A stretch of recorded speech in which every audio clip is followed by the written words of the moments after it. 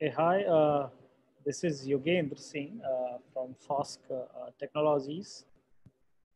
Welcome all of the faculty members who have joined the session. Can you please confirm if you can hear me? Uh, can you please confirm if you can hear me? Okay, Sonal from Delhi, Sandeep from, Sandeep Kumar, Vikram, Anusha, a lot of people are raising hands. Okay. Dinesh from Manipal University, Amit sir from Amity. I can see a couple of names here. Okay, so my full screen is actually occupied with these notifications that people can hear me. Okay, fine, that's good. So as this being the first day, it will take around 5 minutes to start with, right? Generally, on a normal day, it starts sharp at 4. So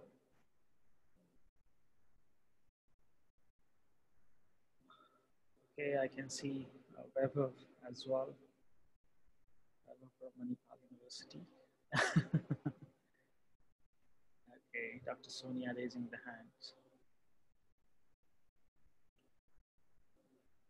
So a lot of people from multiple, cities from the India. Almost this time we are covering the entire India. People from Jammu Kashmir to people deep in the Tamil Nadu and Karnataka. People from western part of the India to Meghalaya, Assam, and all those states. Around, I think 700 registrations are there. Okay, yeah, Maharashtra is as well. Jai Maharashtra, right? Thank you, Rajkumar. Okay.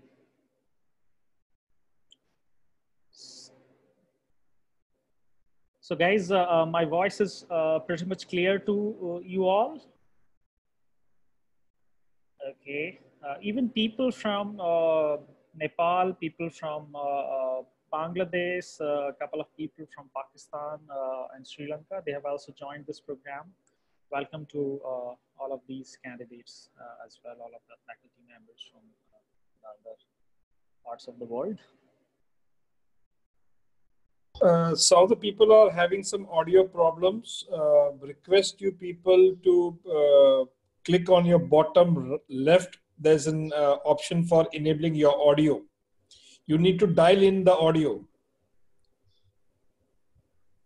Those people who are facing problem in who's not able to hear, they need to dial in the audio on the bottom left part. There's an audio icon there. Let me explain it. Guys, if you cannot hear the audio, please click on leftmost icon bottom of Zoom app screen and select audio through device, right? Sylvester sir, audio through device? Yeah, sir. Okay. The first one in the list. And those who are feeling that the volume is less, please increase the volume from your side.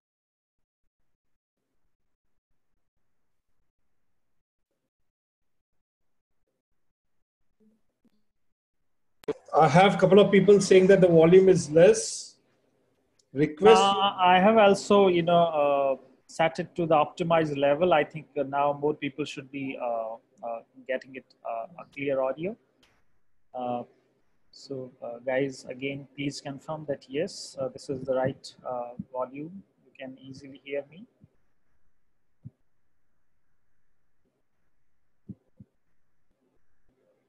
Okay. HPW saying, sir, connected all Punjab. Thank you. Good.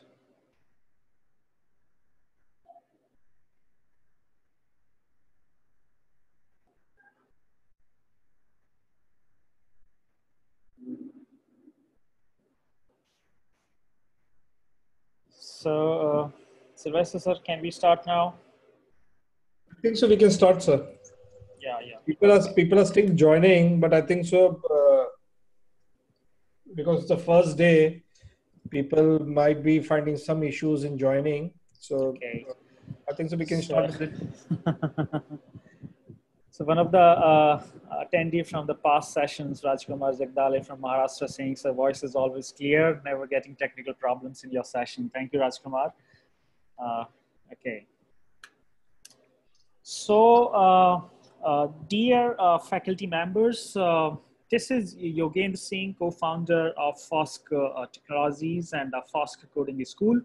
FOSC Coding School is an academy run by FOSC Technologies. We are a startup company. Now we are close to 5 years old company. I think completing 5 years this July, as per the ROC registration data and the date. Before we start for today, right, let me, set a couple of agendas so that, the journey is smooth and journey is fruitful to everyone who is joining this session, right? So, if you can see my screen, right, the screen that you see has a text editor, Sublime Text. It has got a couple of instructions for you, all the faculty members, right, and the research scholars, the students who are doing PhDs and AmTech programs. This is only for those people. Students are not allowed, but PhD students are allowed. This is the second, faculty development program, totally sponsored and conducted by FOSC Coding School. We have done, earlier season 1 faculty development program that was primarily for faculties from the Rajasthan state only. We are based off Jaipur, so that was the first attempt, and this is the second attempt we are doing where we are covering the entire India. The program, the title name is Python and Emerging Trends in Machine Learning, right? So obviously it involves a combination of both Python programming as well as machine learning, and we are going up to deep learning, right? That would be the coverage. In the beginning, so whenever you join the session, most of the time you will find my audio is muted, but we start, the session exactly at 4 p.m., right? And this will happen through the next 5 days, including today. If you have any non-technical query, faculty members, if you have any non-technical query, right, we have our team member, Surendra, who has been in contact with you, the guy who, sends the messages to you, calls you probably, right? He's Surendra, right, our, industry relationship manager and academic relationship manager as well, right? So if you have any non-technical issues related to this program, please, contact on this number. The good be that if you can save this number on your phone, right? So any message which is broadcasted by FOSC team will come to you. Generally, we do not spam. You will get only the relevant information related to the programs, upcoming programs, and so no spamming at all. So you can save this number, please, right? Along with the non-technical issues, definitely when you are doing some hands-on, right, during the program or post the program completion as well, right, you might have a couple of issues related to your, technical queries. So there are 2 team members here, Sandeep and Mohit, right? They have the mobile numbers and the numbers are on the screen, right? You can note down that these numbers as well. And they are available on the WhatsApp as well. So if you have any query, you may contact them, right? Entire training content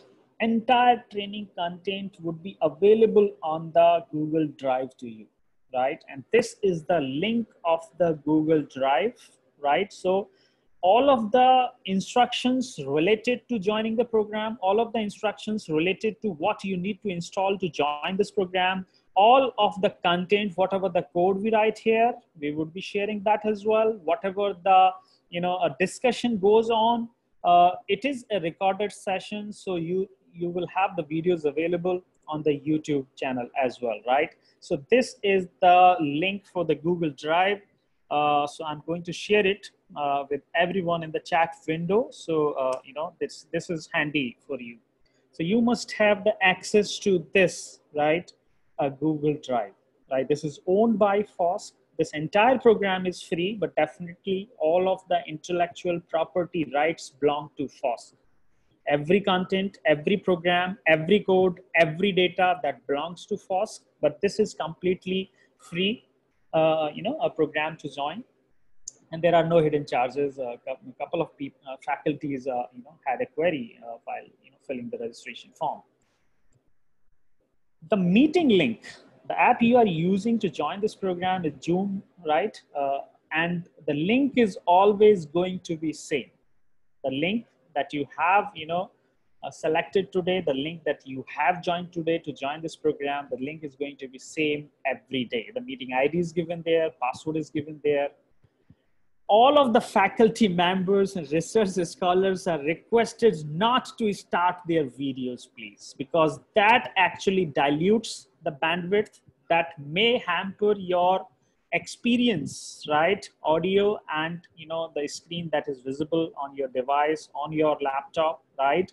So I would request everyone that please do not start your video in the Zoom application. That is not required. Even we are not going to launch our videos. You will not see me. You will not see any member from the FOSS. Audio and the screen that is shared with you is the only way that you will receive the entire training content. If you want to ask any question, right? If you want to ask any question, you have an option to go to a chat, and then you may raise your queries there as well, right? So that is, and whenever I ask you for any feedback, all of, you know, the faculty members, whenever I ask any feedback from you, please respond through chat window or raise your hand, right? That is also okay with me, because that would be the only way through I can understand where you are getting it or not getting it. If you have any questions, please use the chat option or use the raise hand, you know, option in the Zoom application. I think this is clear to all of the members joining this session, right?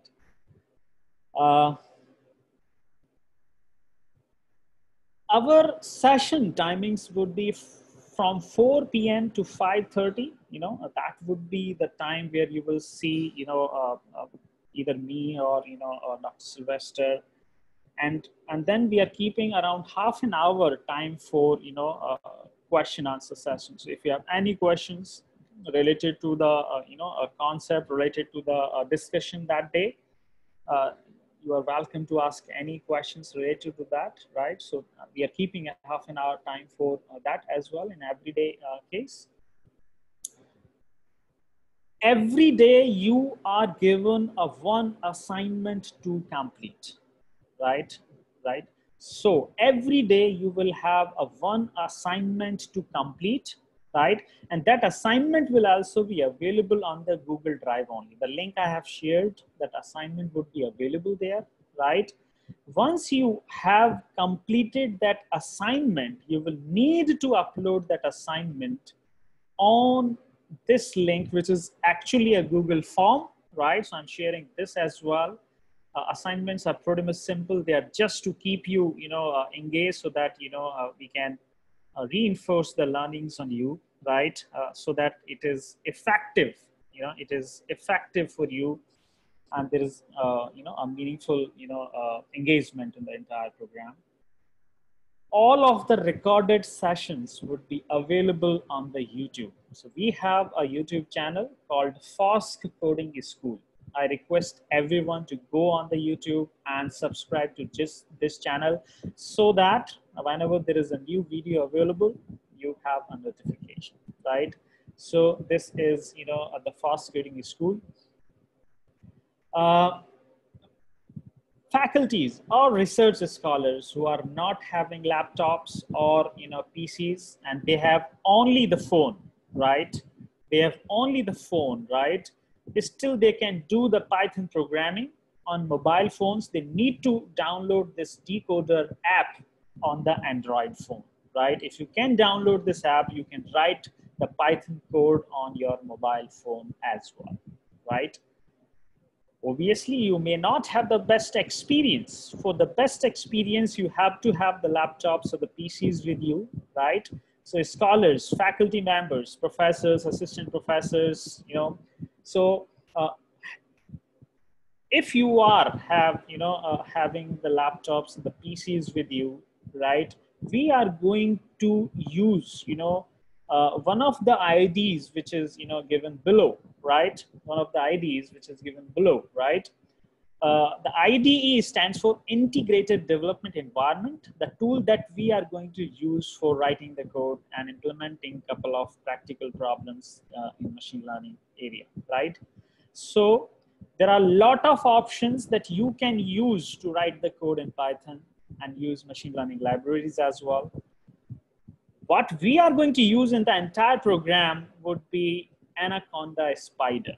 This is the name of the tool, guys, that we are going to use in this program. And let me show you one view of that. The screen right now you see is a spider screen. This is the tool that we are going to use. This is a tool we are going to use, right? So I'll explain that. I'll come to that part when we start on the coding and the practical aspects, right? Even if, right, it is okay. Even if you have, let's say, Anaconda Jupyter, or you have the Anaconda VS Code, or you have the IDL. IDLE is a basic tool for Python programming, or you are on the Google Colab, right? You can use any of the tool for the practical implementation. So what we do here, but our default tool is going to be Anaconda Spider. If you have not installed, instructions are clearly listed on the Google Drive. There is a PDF file. You can go through that and download the installer, install that, and it's a very pretty much easy process. There is hardly any difficulty, but the kind of the RAM you should have, at least minimum 4 GB RAM is required. Otherwise, this is going to create a problem for you. It will not work, right? You are going to struggle during the entire 5 days. So all faculty members, can you please confirm if this is okay with you, right? Couple of instructions to use so that we have the best experience here. I can see a lot of people raising the hand. That's good. Okay. Thank you. Thank you. Yeah.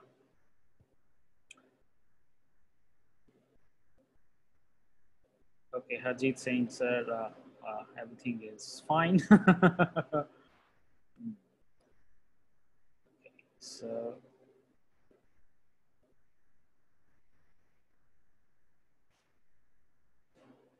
Now, coming to the profile of the people who would be interacting to you from the FOSC side. Guys, this is me. This is Yogendra, and this is Dr. Sylvester. Both of us are the co-founder of FOSC. And if you want to have a little bit of background about us, so let me tell you. This is me, actually, a little older picture of mine. So far, it is 5 years in FOSC Technologies. Before that, I was working as a CTO with a startup company, Tharsoft Labs. It was a startup company run by a couple of NRIs from the US. Before that, me and Sylvester working together in a company called Mango Technologies. It was a Bangalore-based company. So we have done a lot of work in the C programming area, in mobile app development on Android, Windows Phone, Mac, and all. Prior to that, I was working as a senior engineer with the Qualcomm India Hyderabad location. Qualcomm is world's largest semiconductor company. If you don't know about it, the 90% of the chipset of your smartphone, it comes from Qualcomm, right? A Snapdragon processor, if you have heard about it. And then before that, I was again the part of the team Mango Technologies. So, my journey as a industry guy started with a Japanese company, G-Drive Software. It was a Tokyo-based company. I joined this company as an embedded software developer. So I wrote a lot of code in C programming on ARM-based chipsets. So kind of a quick overview around my profile. And then you have Dr. Sylvester with you. Sylvester, obviously, even before starting the FOSS, we worked together in multiple companies. So he has been the CTO of Card Pro Solutions, a Bombay-based company. The Card Pro got the wallet license from RBI. They used to run a wallet, good experience around payment gateways and all. And he has been the CEO of the Mango Jaipur office. So he has done his PhD in cryptography. So this is kind of a quick overview around, so and now let me close this part. Okay, and now the story starts for you. That was, so far a little bit of Gyanbazi, but I think that is required sometimes. So let's set the agenda for 5 days, what we are going to do, right? And the agenda is like this. So you can see on my screen, I'm using a pad. So request you to also take the FAQs from the people. I'll come to that part a little later. So guys and faculty members, pardon me if I say guys. So on the day one, right? On the day one, we are going to have a very quick overview around Python programming. Obviously, right? You teach Python programming for 1 semester, 6 months, right? But we are going to have a Python session very quickly. It will take around 1.5 hour for me to complete that. And I'll cover almost everything in that, but in a quick fashion, right? And if you are familiar with the C programming or any kind of programming background you have, this is going to be easy for you, no big deal, right? Even if you're very new to Python, you will digest it, definitely. Then we have a day 2 that will come tomorrow. We are going to talk about data analytics. What is data analytics, how to handle the data problems, and a couple of important libraries that we are going to have here. One is most popular one, Pandas. Then we are going to cover NumPy, and then we are going to cover Matplotlib as well, right? So this would not be entire, coverage, but we'll try to cover the things horizontally rather than going very deep into, every detail, because we have a limited time. So we want to utilize in a best possible way. Then on the day 3, right? Day 3 will talk about, machine learning. So here starts the machine learning. I'll talk about the terminologies, that what is machine learning, what is AI, what is deep learning, what is data analytics, what is data engineering, what is data pipelining. So what is big data, couple of things, we'll cover everything here. We'll have, a couple of terminologies that are interchangeably used in the industry, in academics as well. So we are going to cover that part. And here we'll have a practical, implementations around supervised machine learning. On the day 4, we are going to talk about unsupervised machine learning. So machine learning has 2 primary types. One is supervised. So we are going to cover that part in day 3. And then one more subtype, that is unsupervised. ML stands for machine learning, if you are have confusion around that. What is ML? ML is a machine learning here. And then on the day 5, we are entirely going to devote this day 5 on deep learning part. So that would be, again, a quick introduction. But I'll try to cover what is ANN, what is CNN, right? What is RNN, and a couple of other things, right? What are the neural networks? What is the architecture? What is the backpropagation, right? How it works? What is gradient descent algorithm? So a couple of things will happen here in a quick way, but quick doesn't mean that you will not get anything. You will get everything. But again, a very horizontal coverage rather than going, very deep. And obviously, almost every day we'll keep talking about the use cases, keep talking about the new research areas you can, look into. or any possibility of publishing a new research paper around that. So whatever knowledge or whatever we have got in a couple of years working on the consultation in this area, we'll try to share with you as well, right? So probably that may help.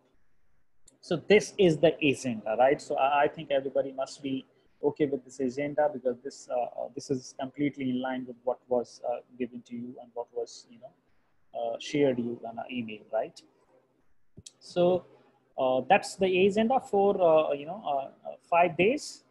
And now we have compiled a couple of queries, the faculty members or research scholars raised during the registration process. So I'm not going to discuss every query, but we have got a generalized, a question around that, and I think that will solve, almost 90% of the queries people had in their mind. And what are those queries? So top queries was so obviously India is a certificate obsessed country. So that was the first query we had. Certificates, what would be the certificate? So everybody is going to get a certificate who joins the program regularly, right? So registration is not sufficient. Please attend all the sessions regularly and the certificate is with you. That's the first question. Then couple of people had a question around that whether it is going to a hands-on or it is going to be a theoretical session. So we try to keep the theory part very minimal. Only concepts are discussed, and we keep most of the things on a practical part only. And in entire 5 days, you will see no PPT, not even a single PPT is going to run on the screen. So I think that qualifies this program to be practical program if we are not using any PPT, right? So that's the second question. Then people had that, do we get the notes? Or do we get the recordings? Yes, recorded videos are available on the YouTube, and you have the entire training content available on the Google Drive, and the Drive link is already shared with you, right? Coverage or the agenda for 5 days, that is already discussed, and then there was a question around that what is the prerequisite to attend this program. I think what I can tell you, if you are motivated, right, if you are keen to learn, right, if you are having a curiosity to learn something new, right, then this program is definitely for you, right? That is the only prerequisite that is required. If you're motivated, then that is more than anything actually, right? There is no other stuff required as such. We'll try to cover things from the scratch, take the things from the very beginning, right? So later on, you can take them, forward as per your pace and as per your will. I have talked about the tool that we are going to use. The tool that we are going to use is Anaconda Spider, right? Anaconda Spider. So Anaconda Navigator is a package, right, that you need to download and install. And in that package, Anaconda Navigator, you have the Jupyter, you have the Spider, you have the VS Code, you have the RStudio, you have the Orange tool. Lot of tools are available there. The tool that we are going to use is Spider here, right? And then last question, FDP recognition and affiliation with AICTE and UGC. As such, we do not have any affiliation from AICTE and UGC, right? But we have done, a couple of programs in association with Bikaner Technical University, Rajasthan Technical University, and other private universities in India and Rajasthan. So I do not think that there is any issue with the recognition of the certificate, because we have issued the certificates to the faculty's member in the FDP1 as well. And we hardly got any revert on that this was not, given a due consideration in the salary appraisal or anything related to the performance of the teachers, or in whatsoever manner you want to utilize that. So I think that ends, the top queries, what we had from the registration part. And if anything else is with you, we can discuss this at the end of the program, right? So members, are you there? Are you with me to start? So Vrinder sir, Amarjot Kaur, a lot of people are raising hands. Dr. Sonia. Okay. Lakshman Tripathi from Bhubaneswar, Himanshu Shroti. Oh, okay, that's good. Dr. Sarkar, Dr. Achyut Sarkar. Okay. I get a message from Dr. Z.S. Bhamra. Okay, Yogender is going smoothly. Thanks. And no issues so far. Thank you, Dr. Bhamra. Now, before we start our Python journey, let's take a look on the spider part, how to use this tool. So when you have installed Anaconda Navigator, right? When you have installed the Anaconda Navigator and you launch that Anaconda Navigator, you will see an icon, right? You will see an icon on that screen, and that icon would be a spider, right? Anaconda spider would be there. So you need to launch that. You will see a launch button, right? You will see a launch button there. So you need to click on the launch button. And once you have launched the spider, this is the screen that you are going to see. This is the screen that you are going to have, right? And now how to use that? Let's see. This left side window that you see here is the editor window. This is the window where we are going to write our code. This is the window, right?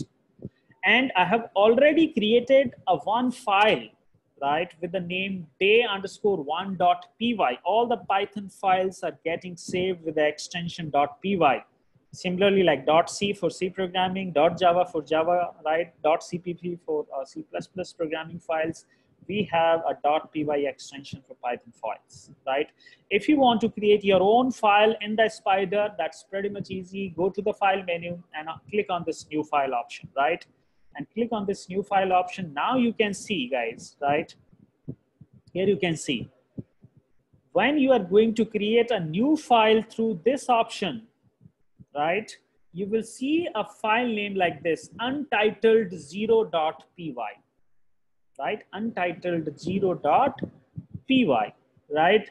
And if you write something here, so let me remove everything that comes by default. So now you can see here, right? And if I say print, so I have a print statement, that is, I'm going to print something for the first time in Python, and I take parentheses, and in that I write a string. Why a string? Because I have used double quotes here that you can see, right? So I can say hello from Fosk. So this is the first, statement. This is the first sentence. This is the first string, right, that I'm going to print.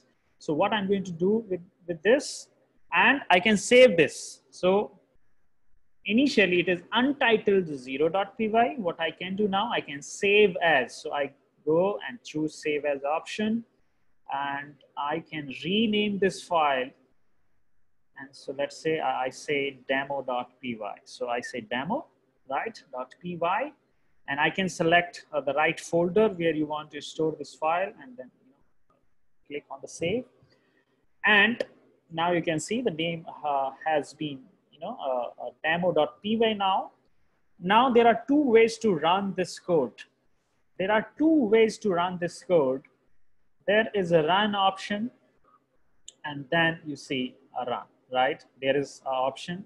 Either you can directly click on this option as well, run file. There you can see a play kind of a button. If I click on this,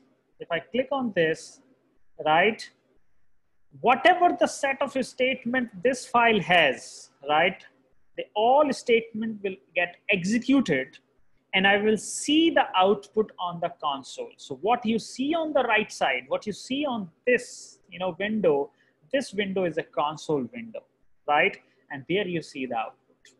There you see the output. And similarly, I can write a one more statement, a print 2 plus 3. So it is a simple mathematical expression that you can see, and it should print a 5. Okay, now this time I have used a different approach to run this code, right? Earlier, what I told you, that you can directly click on this. So that is the one option you can exercise to run the entire code in the given file.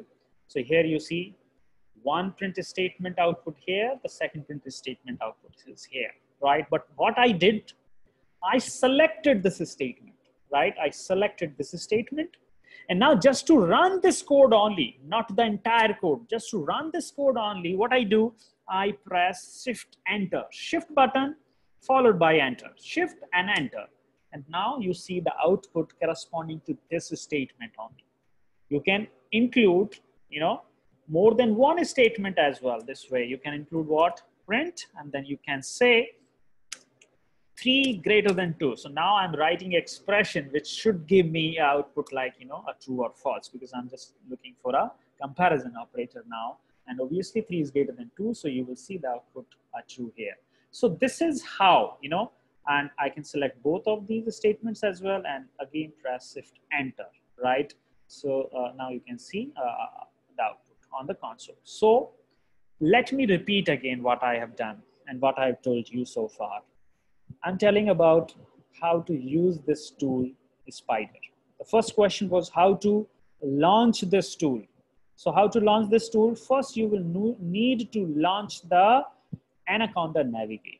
And once you launch the Anaconda Navigator of the installation, you will see an icon corresponding to Spyder.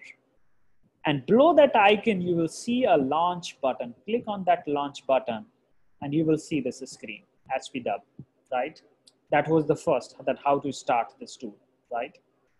And then I told you that this left side, this left window on the screen is an editor window, right? Where you are going to write your code. And the file that you are going to use here are with extension .py. The files you have opened up, all the files, you will see them in the tab here. So file that I opened in the first was day1.py. I will write the entire code here and that file will be shared with you, right? And then I have another file, demo.py. The same announcements what I made you earlier are written here as well. So this time it is .txt, it's not py file, and I can close this as well. So now you can see, right? Yeah, Surya, you are right. So shortcuts are same for Mac or Windows, right? So you need to, if you are Windows, right? Again, you have to just go for Shift Enter, right? So this is the case here. So this is a demo file that I created through an option file, right? And then initially this file name was untitled0.py, right? And then now I can rename it, right? And then you can see this. Now come to this right part, all the faculty members, right? The current window that you see on the right side is a console window, but this area is actually a multi-purpose area. And for that reason, you see 3 tabs here, right? You see the 3 tabs. Currently, the tab that is enabled on my screen is console screen, right? So currently the tab that is enabled is the console screen. So whatever the code you run on the left side, you will see the output on the console. That's fine. Then we have another tab with the name Variable Explorer that would be used when you are going to declare a variable in your code or any data structure you are going to use, right? That variable name, the type of that variable, the value it holds, you will find all those details here in Variable Explorer, right? And then we have a third tab, which is Files tab. What is this? If you select any folder, that this is my folder in which I want to work, in which I want to save my files, in which I want to, complete my project, then what you have to do, you have to, click here, guys, follow my mouse action, and there you see an option, browse a working directory, right? So you need to click on this, and once you click on this, you can set any directory, any folder in which you want to work, or any folder that you want to open, right? So I have selected a folder with the name FDP Zune, right? So once I have selected this folder, right? So how to go that? So let's say I go in the parent folder now, and within the parent folder, right? What I'm selecting, season 6 FDP. I click on open.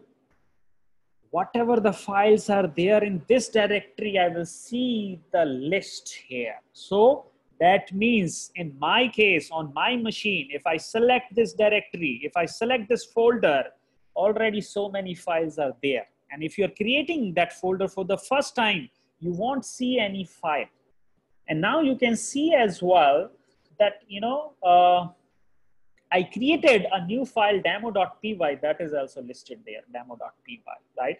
If you want to open up any new file, you need to double click here. So let's say you want to open the day2.py, double click here, and you will see that file here in the editor window, right?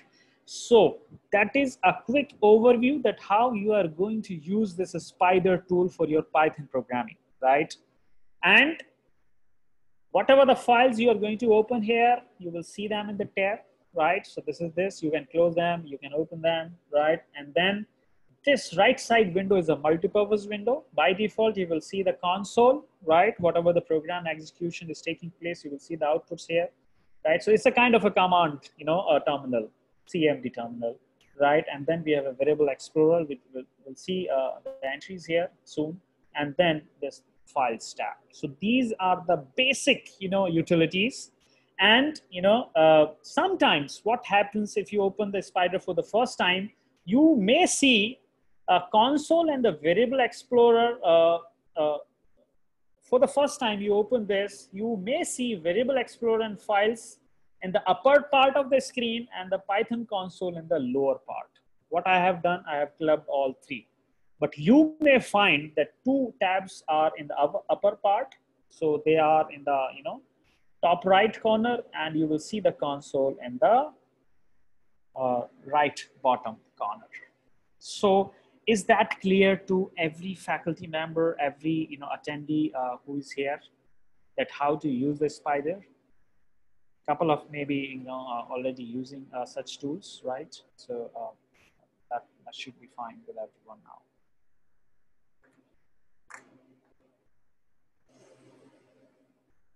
Okay. So Amit Hirawat sir from Amity University is there.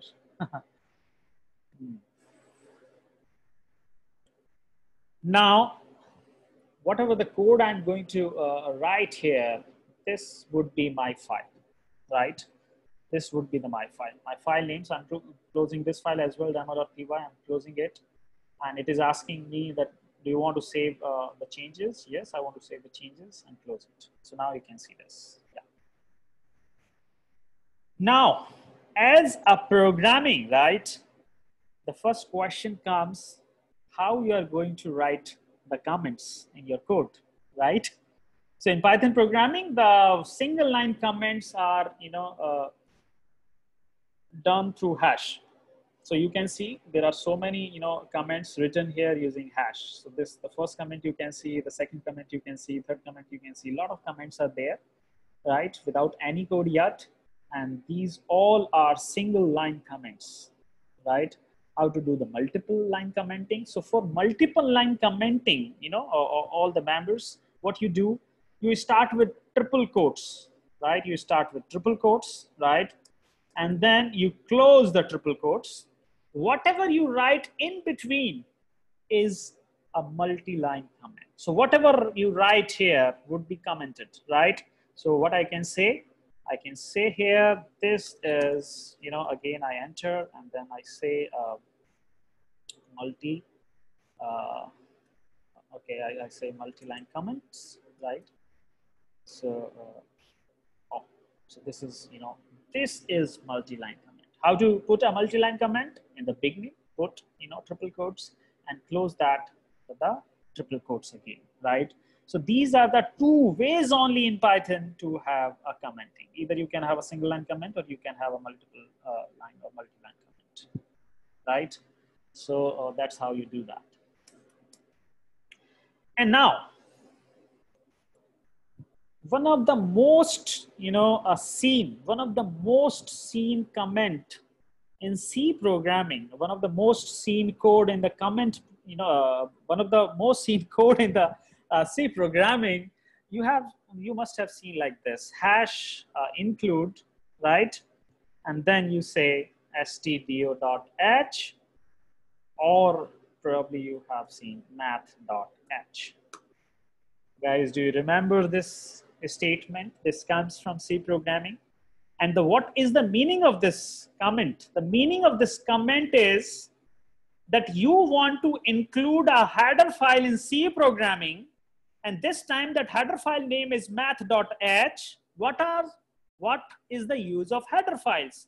They have some already written code. They have already some pre-written functions, pre-written code that you can use them directly in your code without writing those functions, right? Without writing, simple utility functions. If you want to calculate the square root, if you want to calculate the power, you want to calculate the factorial, you want to calculate blah, blah, sine, cosine, what kind of values, you can use already pre-written functions in that library.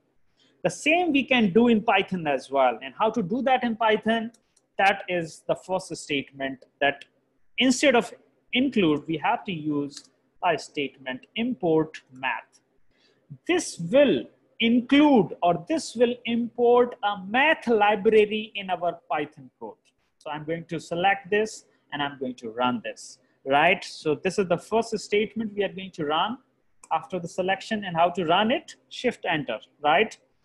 This is the way. And now you can see this is the, right? Now, I want to know how many functions this library has. I want to know, right? I have no idea what math library, is for. And if I don't know how many functions it has, how to, use those functions, right? And for that purpose, I have a direct method to know the list of functions. So I'm going to use the print method. Within the print, what I say, I'm going to call a new function, dir. And within the dir, I will say name of my library. And this time, this is math. And now see the output on the console. Now see, there is a list. So, you see square brackets here. In Python, we call this as a list, right? And now you will see a lot of entries. First entry is there. Then we have a comma, then second entry, then we have a comma, third entry, and so far. Forget about these, double underscore methods as of now, but you can use all of these methods which are given in the list as the output, you can see, right? You can calculate the power, you can check the value of pi, you can, check for factorial if it is there. Do you find the factorial somewhere? Yeah, it's there. Factorial is there, right? You can check the SQRT. Okay. So now after importing the class, after importing the library, it is easy for me to find out the name of the functions that this library has using which method? dir method. Okay, fine. But I don't know how to use the square root function now. I don't know. I want to use it, but I don't know how to use that. Okay, then I have one more way to check about the specific function, right? So how to do that? I have a print statement, and this time I'm going to call the help function, help method. And how I would say math, my library name, a dot operator, and after that I'm going to write the name of the function that I'm interested to know the more details, right? And let me select this line and run this. And there you see the help. There you see the help, right? And what is saying? Help on built-in function SQRT in module math, sometimes called as a library, and sometimes we call it as module also. And now this is the way that you need to call this. And while calling this with this name, you need to pass a value, right? You need to pass the x. And what it will return? It will return the square root of x. So how to call in our case? Okay, we can do this way, that I can calculate the square root of some number. So how to call that? Math, my library dot the name of the function I'm going to use, and then I will pass a value. Let's say I want to calculate the square root of 20. So how I will write it? I will write it this way, and that will give me the square root of 20, right? And if you want to use some other function, so let's say you want to use the POW, power, right? You want to use this function. So let's understand that as well. So what I'm going to do, first I need to understand how to call that. So how to check with that? Print, then we have a help method, then what to write? Math dot, then what to write? POW, because that is the name I'm interested in, right? And there you see the other details specific to this. There you see, right? Help on built-in method, POW, and this is the return, right? So if you give x and y to this function, it will give you x to the power of y. So, okay, now it is easy for me to call that and use this function. So how to do that? Math dot POW. And then what I can pass? I can pass this, x and y. So let's say I want to calculate 2 to the power 8. So how I will write? X is 2 here, comma, and what is the value of y? 8, 2 to the power 8. So this is, I'm going to select this and run shift enter, and then you see the final value. Is that clear to all of you, that how to import a module or a library in Python, and how to see the internal details of that module and library, right? How you can see the entire list of functions available in that library, and how you can see the specific details of a function. And then we have the two methods here, dir and help. Is that clear, everyone? Himanshu Shroti, Parikha Chawla ji, okay. Amanjot Kaur, Lakshminath Tripathi, Dr. Sanjay Kumar Panda, Neha Gupta ji, Ismit Rat, Amrit Kaur, Pranjal from Guwahati. Okay, a lot of people saying yes. So Archana Tomar saying, without using print keyword, we can run this. Yes, you can run it. That is fine. You can, I'm going to stick with some of the ground rules, but you can do it directly. So math.pw 2,8, right? And again, it will give me the output as well, because this is just an expression, right? And if you are going to, run an expression, it will evaluate to some value, and that value you see on the console, right? So this is how you can do without print as well, Archana Tomar. Now, if, Survi ma'am is saying that why it is 256.0, that means, right? That means that output is a float. That means that output is a float. If you want to know that what would be the return type of a function, what we can do, we can call an inbuilt method in Python, and that is known as type.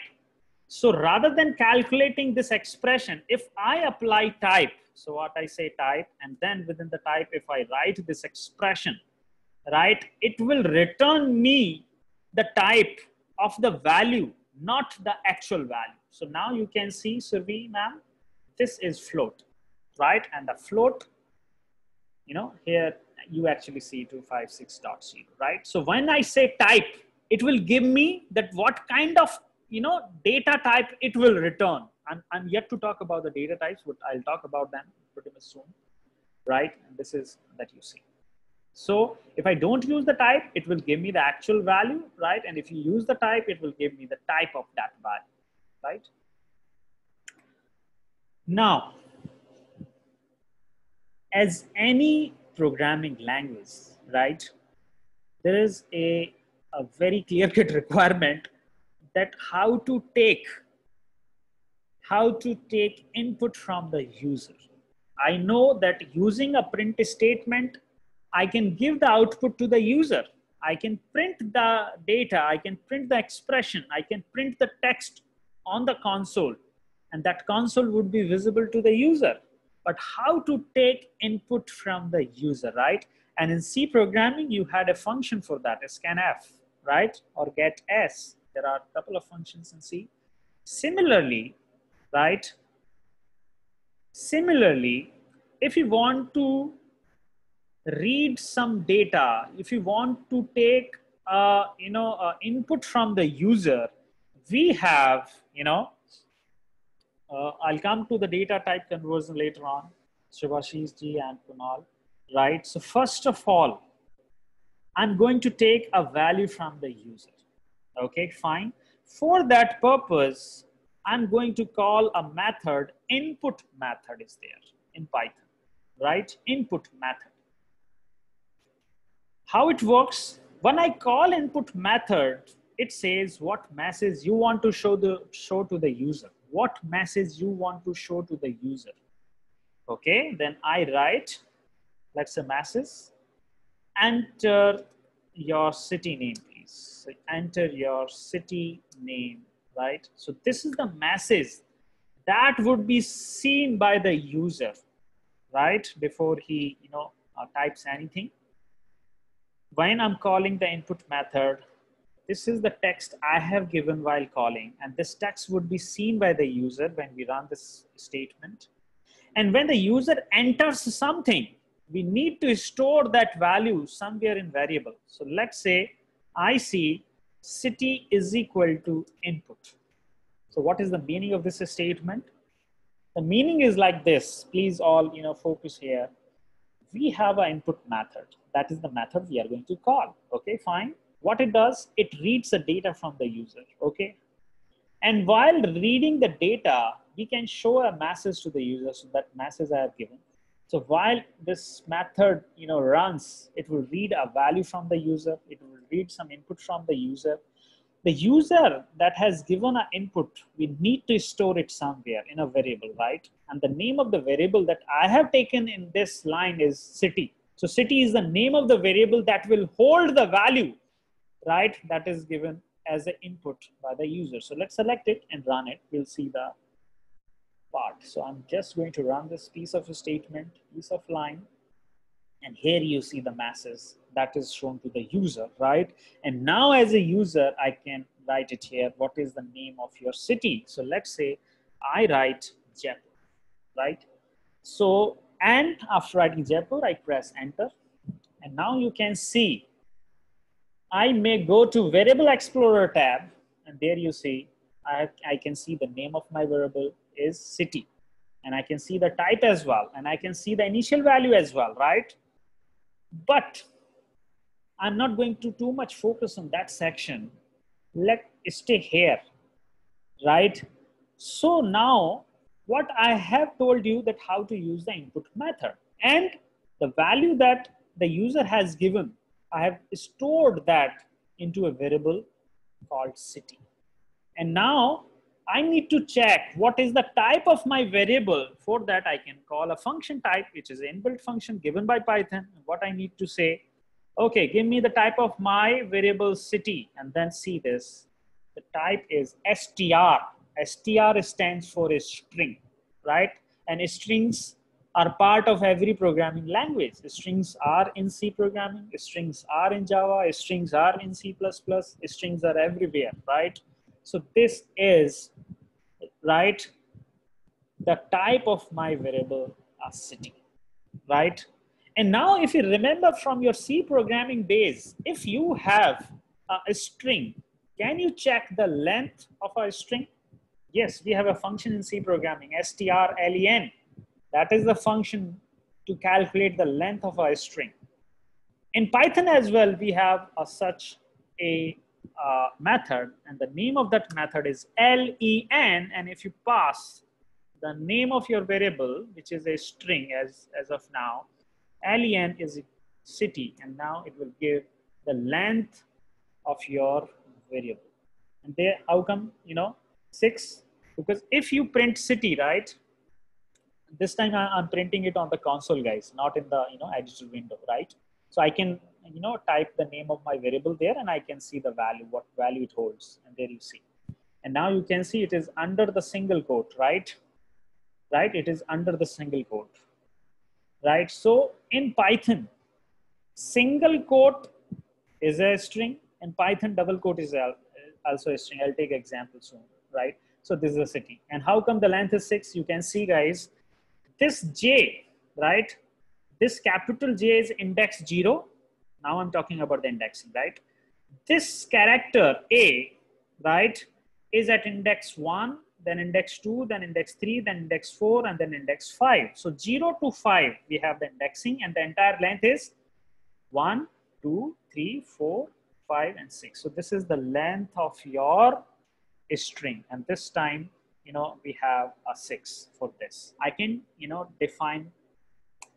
So what I have told so far, right, that if you want to take an input from the user, which method to call for? Input is the method. Okay. I'll talk about more details around that. But first, let's see, guys, here. Let's see.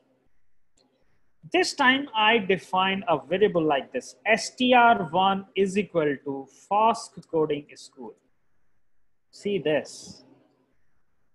I have not given any data type explicitly before making this declaration. So I have not used int or float or str, right, or Boolean. I have not taken any data type here because this is not required in case of Python. So how it decides that what should be the data type? How then it decides that what should be the data type of my variable? The value that you assign to a variable in Python, the kind of value that you assign to your variable, that becomes the data type of the variable. If you assign a float value to a variable, your variable becomes float. If you assign an integer value, your variable becomes integer. If you assign a string, right? If you assign a string, it becomes a string. If you assign a Boolean value, your data type becomes Boolean, right? So kind of that. And now this time what we are assigning to str1, that is a new variable that we are taking with the name str1. What you are assigning right now, right? No, Kunal. So this time you are assigning fast coding school, and what I have written this is written using double quote. That means it is a string, and as it is a string, the type of str becomes str, right? So I can check the type here, str1. So this is there. You see, guys, you will see str, right? Okay, now let's see one more example of declaring a string. This is the first example. Now see the another variation, another flavor. This time, rather than using a double quote, I am using a single quote. There you see, guys. This time also, it is a string. That is the concept I was talking about. Whether you take a single quote in Python, whether you take a double quote in Python, and even whether you take a triple quote in Python, everything is str. So this time I'm going to take a triple quote. Although we have used triple quotes for multi-line commenting earlier, but if you do this way, this is a str. This is a string as well. Okay, I have one more flavor for you. str1 is equal to just single character. In this case, right? In this case, I'm using just single letter, capital F. What should be the type here? Now you see, I'm using a type method. What I'm passing, the name of my variable, and this is str1. Again, this is str. That means, unlike C programming, where you had, a single, alphabet or letter as a character data type, a char data type, right? We have everything as a str in Python. Even it's a single letter or a set of letters, everything is str in Python, right?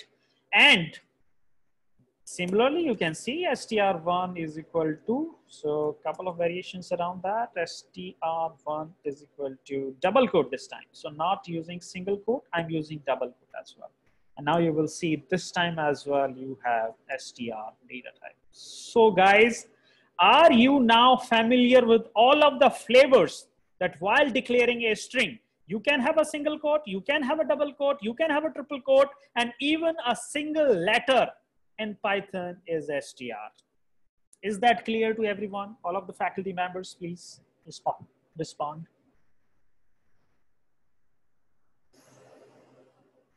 Aprita Banerjee, Vikram Gupta, Manish Dubey, Jaya Gangwani, I think she is from Jaipur. Okay, that's good. So guys, are you getting the things? Are you with me? Is that interesting? Is that makes you sitting on the chair? Okay, so Dr. Dinesh Garg is saying that is very interesting. Yeah, Shubhashish Misra sir, yeah, triple quote can be used for multi-line commenting, but they at the same time they can be used for a string. But generally, we never declare a string with triple quotes, although it is supported, right? Although it is supported, but we either use single quote for string declaration or either we use for double quote for string declaration, not a triple quote. That's not into much practice, right? So most of the time you will see multi-line comments only using triple quotes. So basics, right? Now, str1, so I take a couple of examples around strings, right? So now I have again the same story, fast coding school. So fast coding school. So this is a string now. So see guys, again, a couple of people are finding a problem in running a single statement. That run cell error is coming, I think so. Okay. So if you are, right, if you're finding any issue with, running a piece of code, so let's say I'm selecting this piece of code, right, and when I press shift enter, this is not working, it is giving you some error. So maybe there is some configuration issue at your machine, but you can solve that configuration issue. How you can solve? If you're using a Windows machine, you need to go to the tools, right? But I'm on the Mac right now, so I will go into the preferences, right? If I go into the preferences, right? So Dr. Dinesh Garg is saying that you can use F9 on the Windows, right? Thank you, Dr. Dinesh Garg, for letting us know. So Dr. Dinesh Garg is saying that you can use F9, right? But still, if you want to set shift and enter as a shortcut key, right? Right. If you so guys, Kunal from Bhubaneswar is also saying that you can use F9 for rather than pressing the shift and enter, what you can say, select the line and then press F9. That is the way to fix your problem right now. And the one more way, what I'm telling you, that go to the preferences, go to keyboard shortcuts, and go to the keyboard shortcuts, search for run selection, right? Run selection. So there you see the run selection. And when you double click on this run selection, you can set the shortcut key shift enter and then press OK. And you may need to restart the a spider, and after that it will start working for you. So guys, there are two ways, right? How to do that? If you are not able to run your code using shift enter command, what you can do, select the text, select the line and press F9. Very easy way, right? The other ways, you can go to the tools, right? You can go to the tools, search for keyboard shortcuts, search for run selection there, and set your shortcut command. It is not set actually, right? And there you can see on my machine, you can see this upper arrow is indicating shift and this is indicating the enter. That means my command is already set, right? So in case shift enter is not working, you may try with the control enter as well. Dr. G.S. G.S. Bhamra has told me this. Thank you, Dr. Bhamra. So this is the way to fix your part. So I think it's fine now with everyone. So what we were at this line str1 is equal to, so that means we are declaring a string with the name str1 whose initial value in the string is fast coding school. So this is the done. Now in C programming, you are familiar with the indexing. The same indexing works here as well in Python. So let's say you want to print only the first letter from that given string str1. So in the str1, you have this full length string. But if you want to print only let's the first letter, so how you can do that? You're using a print statement, you are using str1, and then you have to specify the index. And how to specify the index? I've used a square bracket, and there I have to specify the index. By default in Python, indexing starts from 0. So what I can write here, I can write the index 0. That will give me the first character, first letter from the given string str1, and that is capital F here. Right? You can give any other, index as well. So maybe you're interested to know that what is that, what is that index 2 or index 3. So I can, say at index 3. What would be that index 3? How to find out? I can go and easily trace out. This is at index 0. This is at index 1. This is at index 2. And this is at index 3. So at index 3, you see S in the output. I can give the range as well. And I think this is different from C programming. I can give the range. So how I can give the range? So guys, see this str1, right? So let me increase the font a little bit. str1, and then square bracket. Here I can give the range. So how to specify the range? For that, I need to use the colon. Before colon, you need to specify the start index. So let's say you are starting from index 0. So you can specify this. After the colon, you need to specify the AND index. So let's say you specify 10.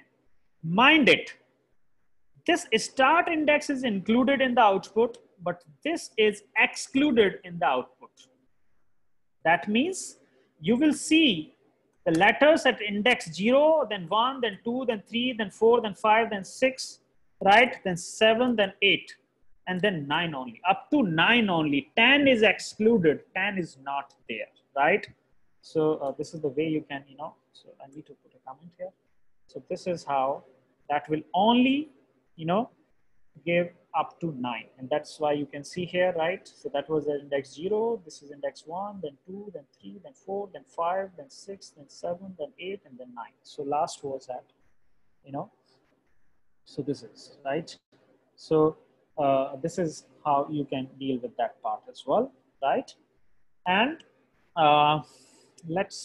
okay, another interesting part in case of indexing is print str1 minus 1. So this time, guys, this time I'm using a negative indexing, right? Negative indexing. And mind it, sometimes indexing is also called as slicing in Python. We call indexing as a slicing in Python, right?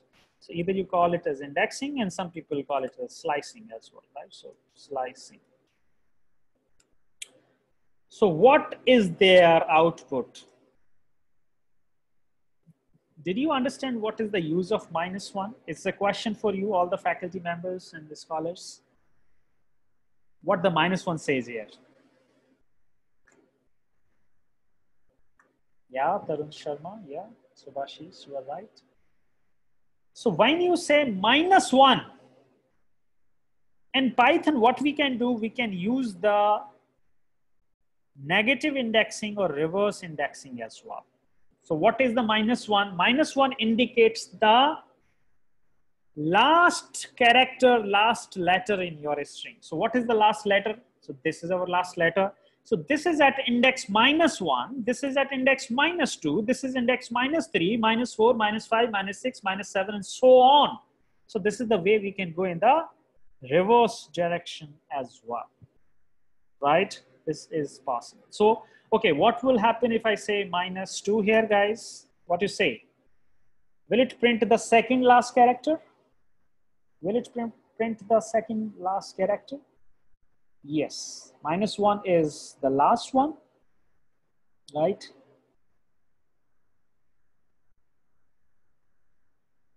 Yeah, Chandra saying Mazumdar. Yeah, you are right. So -2 means like -1 is like, the last character, -2 is the second last character, -3 is the second, third last character. So this is the way. So this is called as slicing. Okay, now a couple of important concepts again coming up, right? We have str1 is equal to, let's say Jaipur, India. So this time I changed my string and str1 is Jaipur, India, right? Yeah, Subhashish, right? So there you see the Japan India. Now see couple of important stuffs here. Please see couple of things coming up on your screen, right?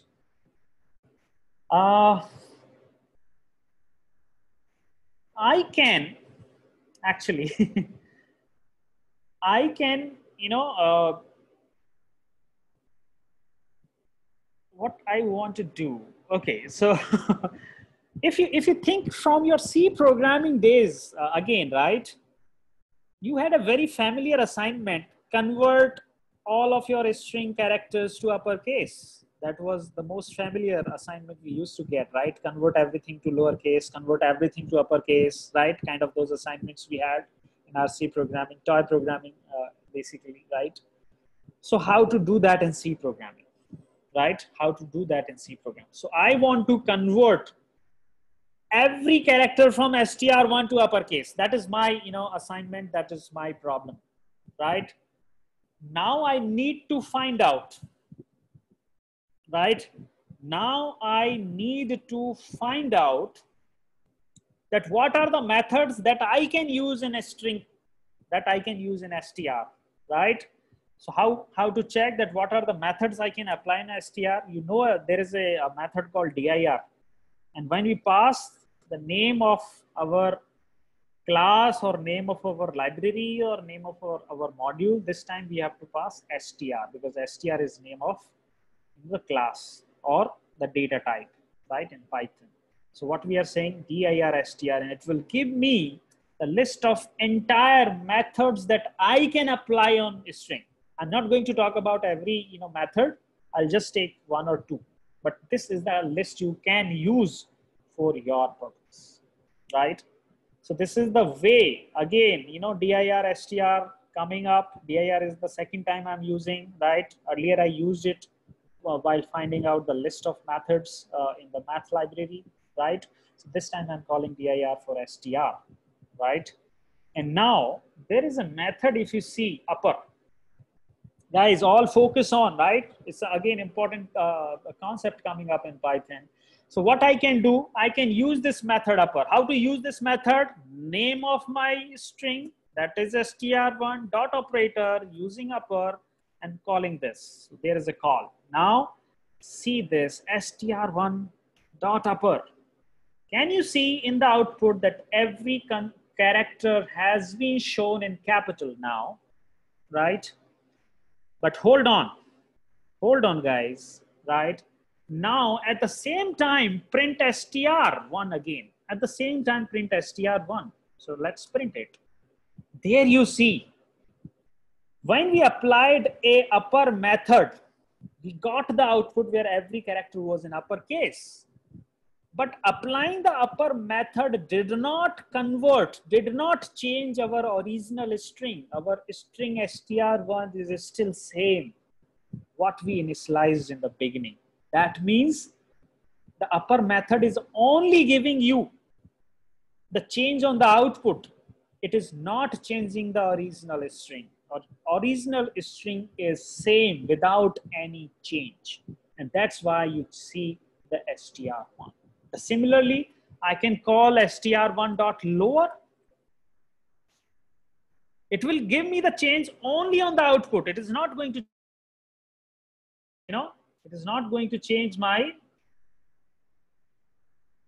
original string. Original string is same. There you can see. Okay. And now I have a assignment. What is that assignment? That I want to change this capital J, right? So what I have told you guys, that even if you apply any method on the string, those method will only make a change on the display. They will change only the display string, right? That will only change, the display string, right? They are not going to change the original string, right? And similarly, if you don't want to apply the upper and lower on the entire string, you can go for indexing and choose a specific range only. So let's say you want to convert the first character to lower. So then how you will do that? str1, and the first character remains at index 0. And then what you can say? Dot lower, right? So this will, Only consider what is at index 0, and that's why you see the J only. Right? So that, that is the case. So here you have to specify the index, right? So this is, how the coding in Python is pretty much, talking like, talking to the computer, right? It is not so complex what you used to, struggle while learning the C programming for the first time, right? So this is just the case. Okay, now what I was talking about, that my requirement is something different now. I want to change this capital J to a small j now. I want to change this. How can I change that? For that, first I need to access that capital J. How to access that capital J? That is available on that part. So let's see. That's there. And now, instead of capital J, what I'm going to replace it with a small j. So I can write this kind of a statement. This is an assignment. And what it does, it is just saying that index 0, whatever it already written, forget about that. What you need to write now is a small g. And guys, here is a catch. Guys, all please focus here. See, let's run this piece of code, just one line. And there you see the error. Oh, you got the error now. Type error. And what is the type error? str object does not support item assignment. What is the meaning? Str object does not support item assignment. The meaning is that strings are read only. Strings are read only. Once initialized, you cannot change them. Once initialized, you cannot change them. And what you are trying to do here, you are trying to change the string, right? Initially it is capital J, but now what you want to write over there?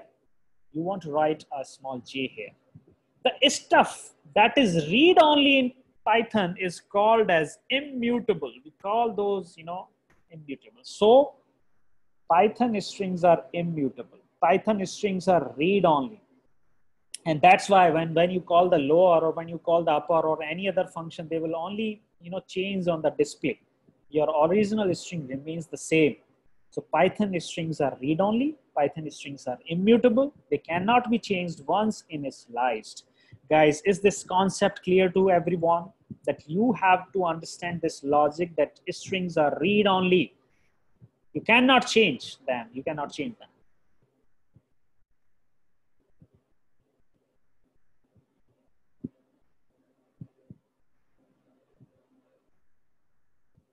Okay, that's good, right? Now, so far, we have been talking about, right?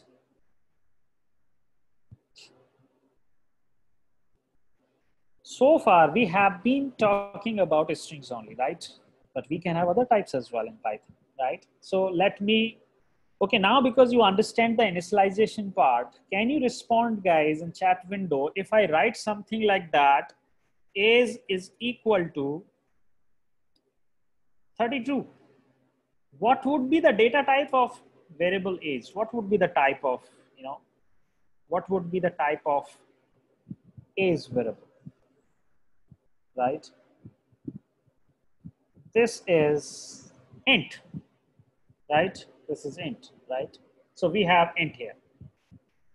Similarly, what happens if I say is or like, marks are equal to 40.5? What is the type in this case? What do you say, guys? Obviously, this time it's float, right? Okay, that's very good. Cool, people are responding now. Okay, there is no kind of a double or a long kind of a concept because memory management happens very differently in Python. So don't compare with that part with the C programming, guys, right? Everything is float if it is a decimal kind of a representation, or either it's an integer, right? So only two numbers are there. Either it's an integer, either it's a float. No long, double, short kind of stuff in Python. Because the memory management is pretty much different here, and we are not going to talk about that now. Okay, what happens if I say status is equal to false here, and F is capital, mind it. So what do you say, guys, here? What would be the type of my variable in that case? It would be Boolean, right? It would be a Boolean, and that's why you see the bool here. Bool stands for Boolean, right? And this is case sensitive, right? You cannot write something like that. Oh, this is wrong, right? And you can write the true as well, right? Sometimes you don't know what value you should assign to a variable that you are going to use in future. You don't know yet, right? That you are going to either store a string or either store integer or either store Boolean value. You don't know about that. So what you can do in that case, you can take a variable, right? Let's say I say a is equal to none. So now again, n is capital here. So a is equal to none means you are not assigning any specific value to this variable a, right? And this time, if you see the type comes out to be none type. This is equivalent to null in C programming, if you remember, guys. This is equivalent to null in C programming, if you remember. Right? This is the case here. Okay, let's move a little bit now.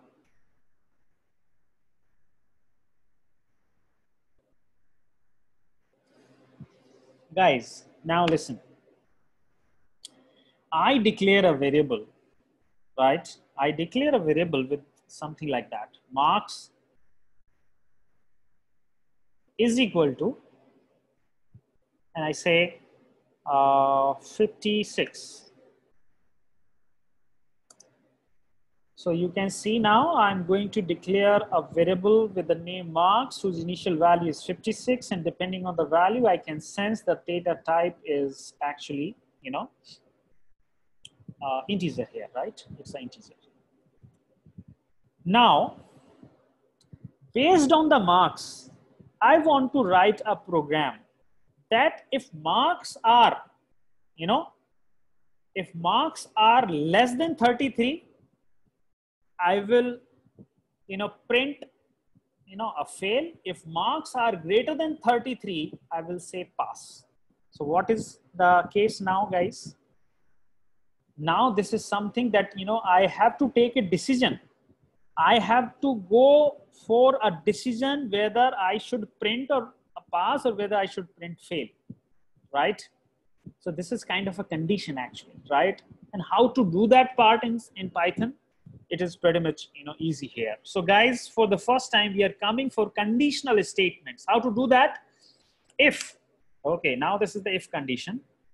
After that parenthesis, after that what I can do, I have to put the condition here. And what condition I'm looking for? I need to check whether the marks are greater than 33 or not. If they are greater than 33, I will pass, I will print pass.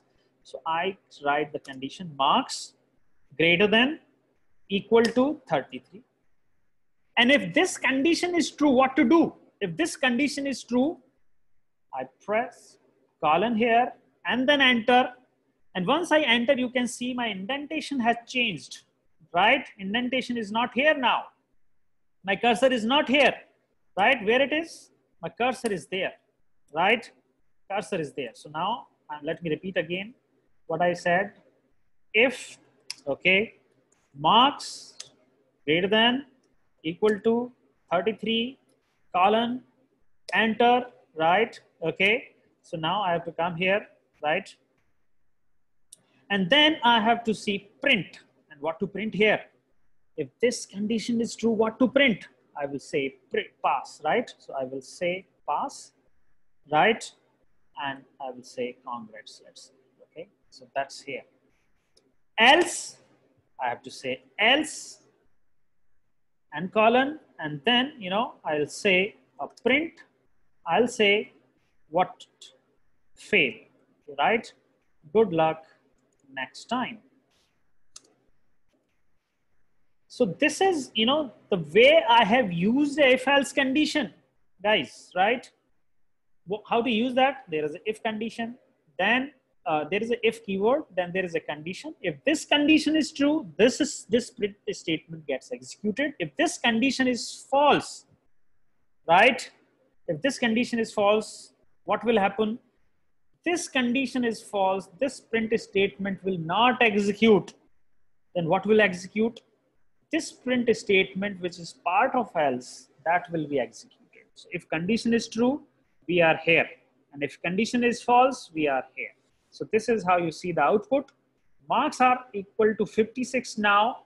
So that means this condition is true. And if this condition is true, we only get a statement from this print, right?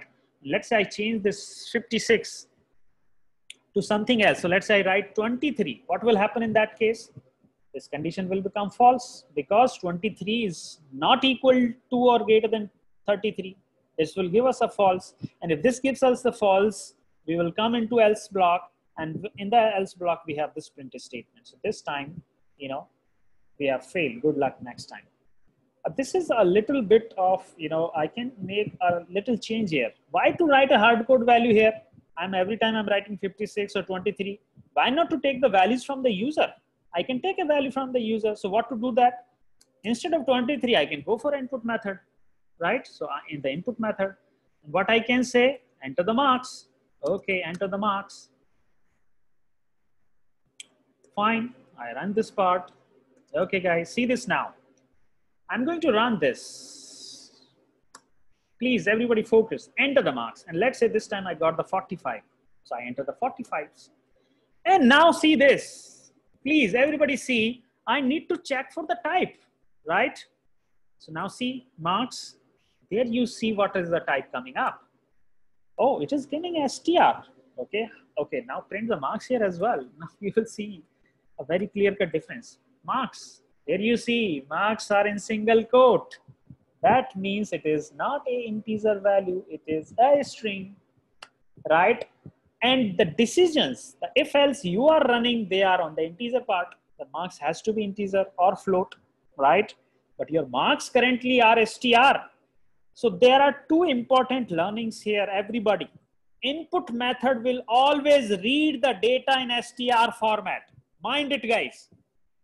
Input method is always going to read your data in str format. Whether whatever you input, it will always read your data in str format. Okay, fine. And if your marks are in str format, you need to convert them in integer or a float format. Integer or float format. And there comes a case of typecasting, right? And what is the meaning of typecasting? Converting from one data type to another data type. And what we're supposed to do here, we're supposed to convert str type to an integer type now. So how to do that? Your marks are str. Okay, I need to convert them into an integer. So I need to typecast it into an integer. And after the conversion, I'm going to store them back into the same variable, right? So what is happening? Couple of things happening here. That currently my marks are str. Please convert them to integer and store the output again into the marks. Actually, we can club these two lines together. We can club these two lines together, right? Right, what to do? I'm going with this way, but you can see, guys, marks can be replaced by this statement. So I just cut it from there and instead of that, I place here, right? So now you can see, I can remove this part as well. So now you can see, first the input method will get called and whatever the values we get from the user, they all typecasted into the integer and we get the things into the marks now. So this is kind of a code. This time we have to select every, a line from marks to this, and there we can enter the marks. So let's say this time I enter the mark 56, I get this.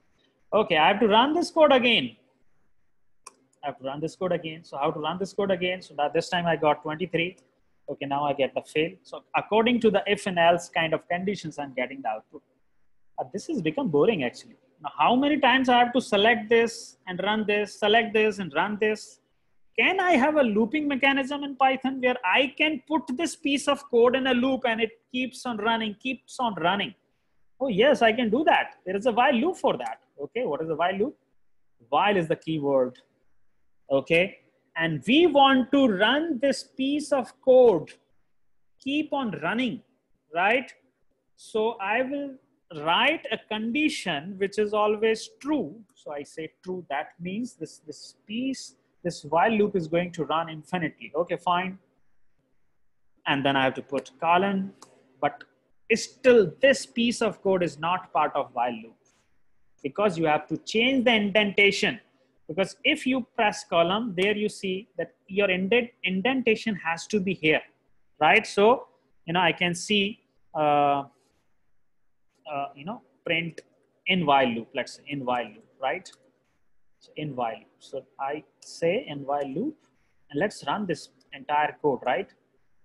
So now you will see I select every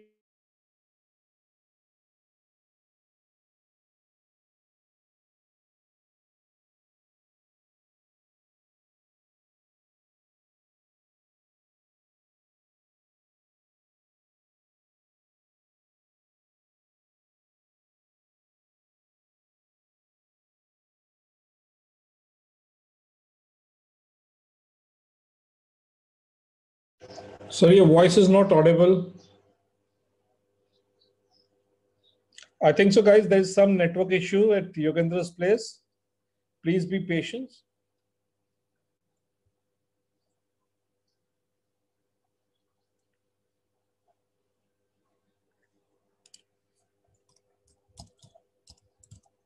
There is some network issue, guys. Guys, I'm back.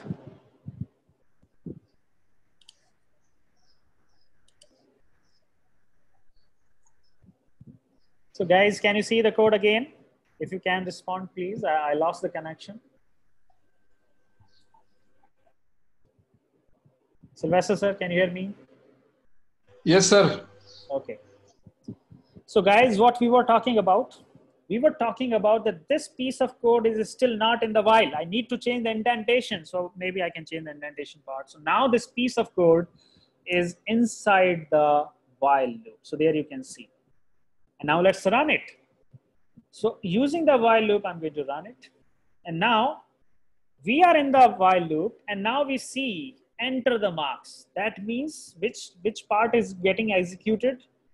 We got the first line here in the while loop. That means this print is executed. Now we are here. It is asking for me to enter the value. So now let's say I enter 45. Okay, it says pass, congratulations. Again, it is asking for the marks. Why it is again asking me for the marks? Because it's running in a loop now, right? So now I can see 67, I again see the values, 23, I can see again the values. Okay, I can see again. Oh, I'm again stuck. How can I come out from this while loop without pressing this red button? Is there any way through which I can come out of this loop? Yes, there is a way, right? So for that purpose, what I'm going to do, I'm going to split this piece of code again in 2 lines. I will explain that part later, but not now. So what I'm going to, first I'm going to read the input from the user, that is fine. And then the next line, I will typecast this is equal to this one. So now you can see this. Okay, as of now, I'm closing this from that red button, right? Now see. Can you tell me, guys, that at line number 113, if I'm going to take an input from the user, what would be the type? We have discussed about this. What would be the type, right, if we take input from the user? str, right? Yeah. So now let's see. Let's come. Please change your focus from editor to the console window, guys. Let's say we have a string. Let's say we have a string like this. We are entering a marks, let's say 45. So this is str, right? And now I write a keyword not and then say not str1. This is an expression actually, right? This is an expression, right? What it is going to return me, right? So just a minute, let me check with a couple of audio settings. Okay, fine. So now you see, guys, on the console, it returns me false. Okay, I take one more str1. This time I take 56. And check for not str1. False. Okay, this time I take str1 is equal to a blank string. Okay, blank this time. And now I say not str1. True. That means not is basically a keyword in Python. And it will return me a Boolean value, true or false. If there is anything in str1, not returns me the false always. And if there is nothing in str1, right, it returns me a true. Okay.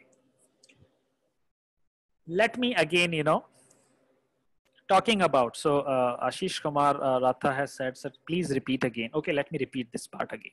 What I was supposed to do. Guys, where we started? We started with a concept, right? That how to take input from the user. We got the input from the user. We stored those values in the marks, right? Those marks basically is string. Then we converted those marks into the integer. Okay, fine. That is okay. And then based on the marks condition that if marks are greater than or equal to 33, we are going to print pass or fail using the if else statements. Okay, that is also fine, right? And now to run these lines of code again and again, what we are going to do, we are putting these set of lines in while loop. So I have put a while loop as well. Can you please confirm that? Are you okay so far with this? Is that clear so far, guys? Please. Okay, fine. Now I'm coming to a problem that how to come out of this loop, how to break this loop, how to break this loop, right? So now I say here, guys, now I say here, if a string, right? If input is string, if input, so I'm writing here, guys, if input is string, that is marks, is blank, right? Is blank or empty. Break from the loop, right? Break from the loop. Break ka matlab, what is the meaning of a break? Terminate the loop. Break ka matlab, terminate the loop execution. We want to break that, but how to break that? So I have written, I have written a condition that if your input is string, right? And what is the name of your input string? Marks. If your marks or input string is a blank or empty, break from that loop. Okay. Then how to check programmatically? I will say if, right? If not marks, break. This is a condition that we are putting here, that if you are getting your marks as an empty string, break the loop. And if your marks are not empty, your string is not, a blank, you have some data there, do not break. That means if the user directly presses the enter button without writing anything, this condition will become true and we will be out of the loop. I'm repeating again. If the user does not enter anything and directly presses the enter button, what will happen in that case? In that case, your marks will have nothing. It will have a blank string. And if there is a blank string and I check not marks, you will see it true.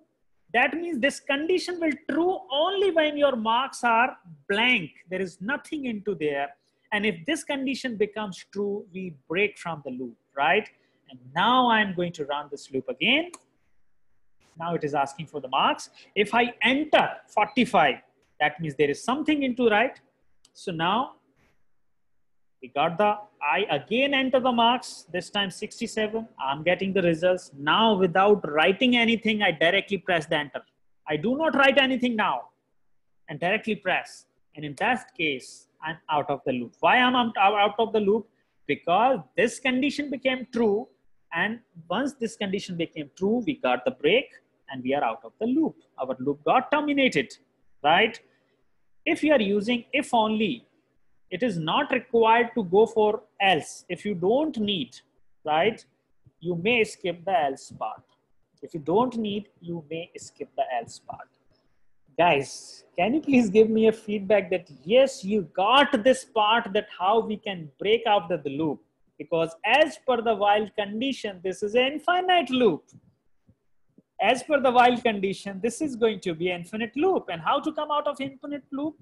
We had a condition that if user presses the enter button without putting anything, we are going to out of the loop, right? So this is, we are going to get it, right? So that's how we are going to do it. So we have used, so now I have coupled everything, right? If you see, I have coupled while loop into that. So looping concept is there. I have coupled, the if else condition into that. So that is there. I have used the input method, that is there. There is a typecasting as well, right? There, that is there. So a lot of things are, there. If you remember, right, from that part, right? Yeah, Chand saying we can do that part. We'll come to that part, okay? Now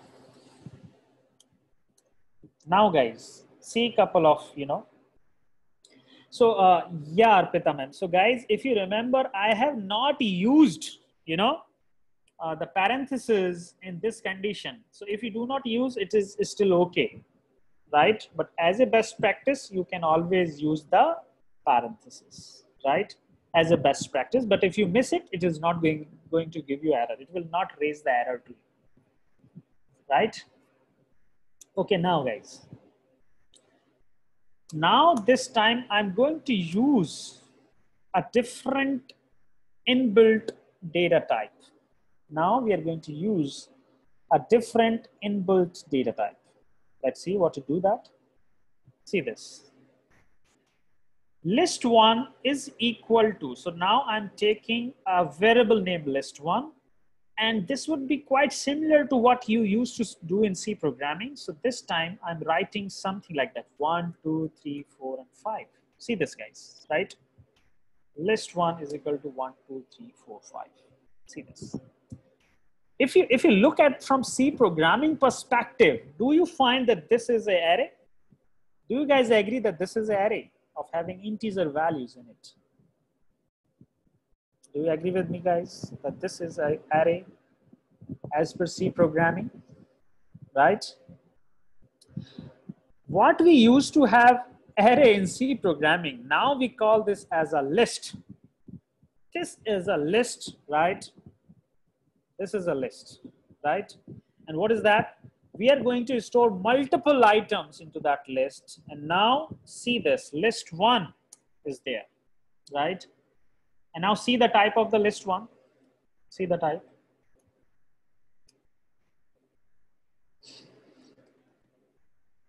There is a new inbuilt data type, list. What is the use of list? If you want to store more than one item, more than one data type values, right, you can use a list. I take one more example here.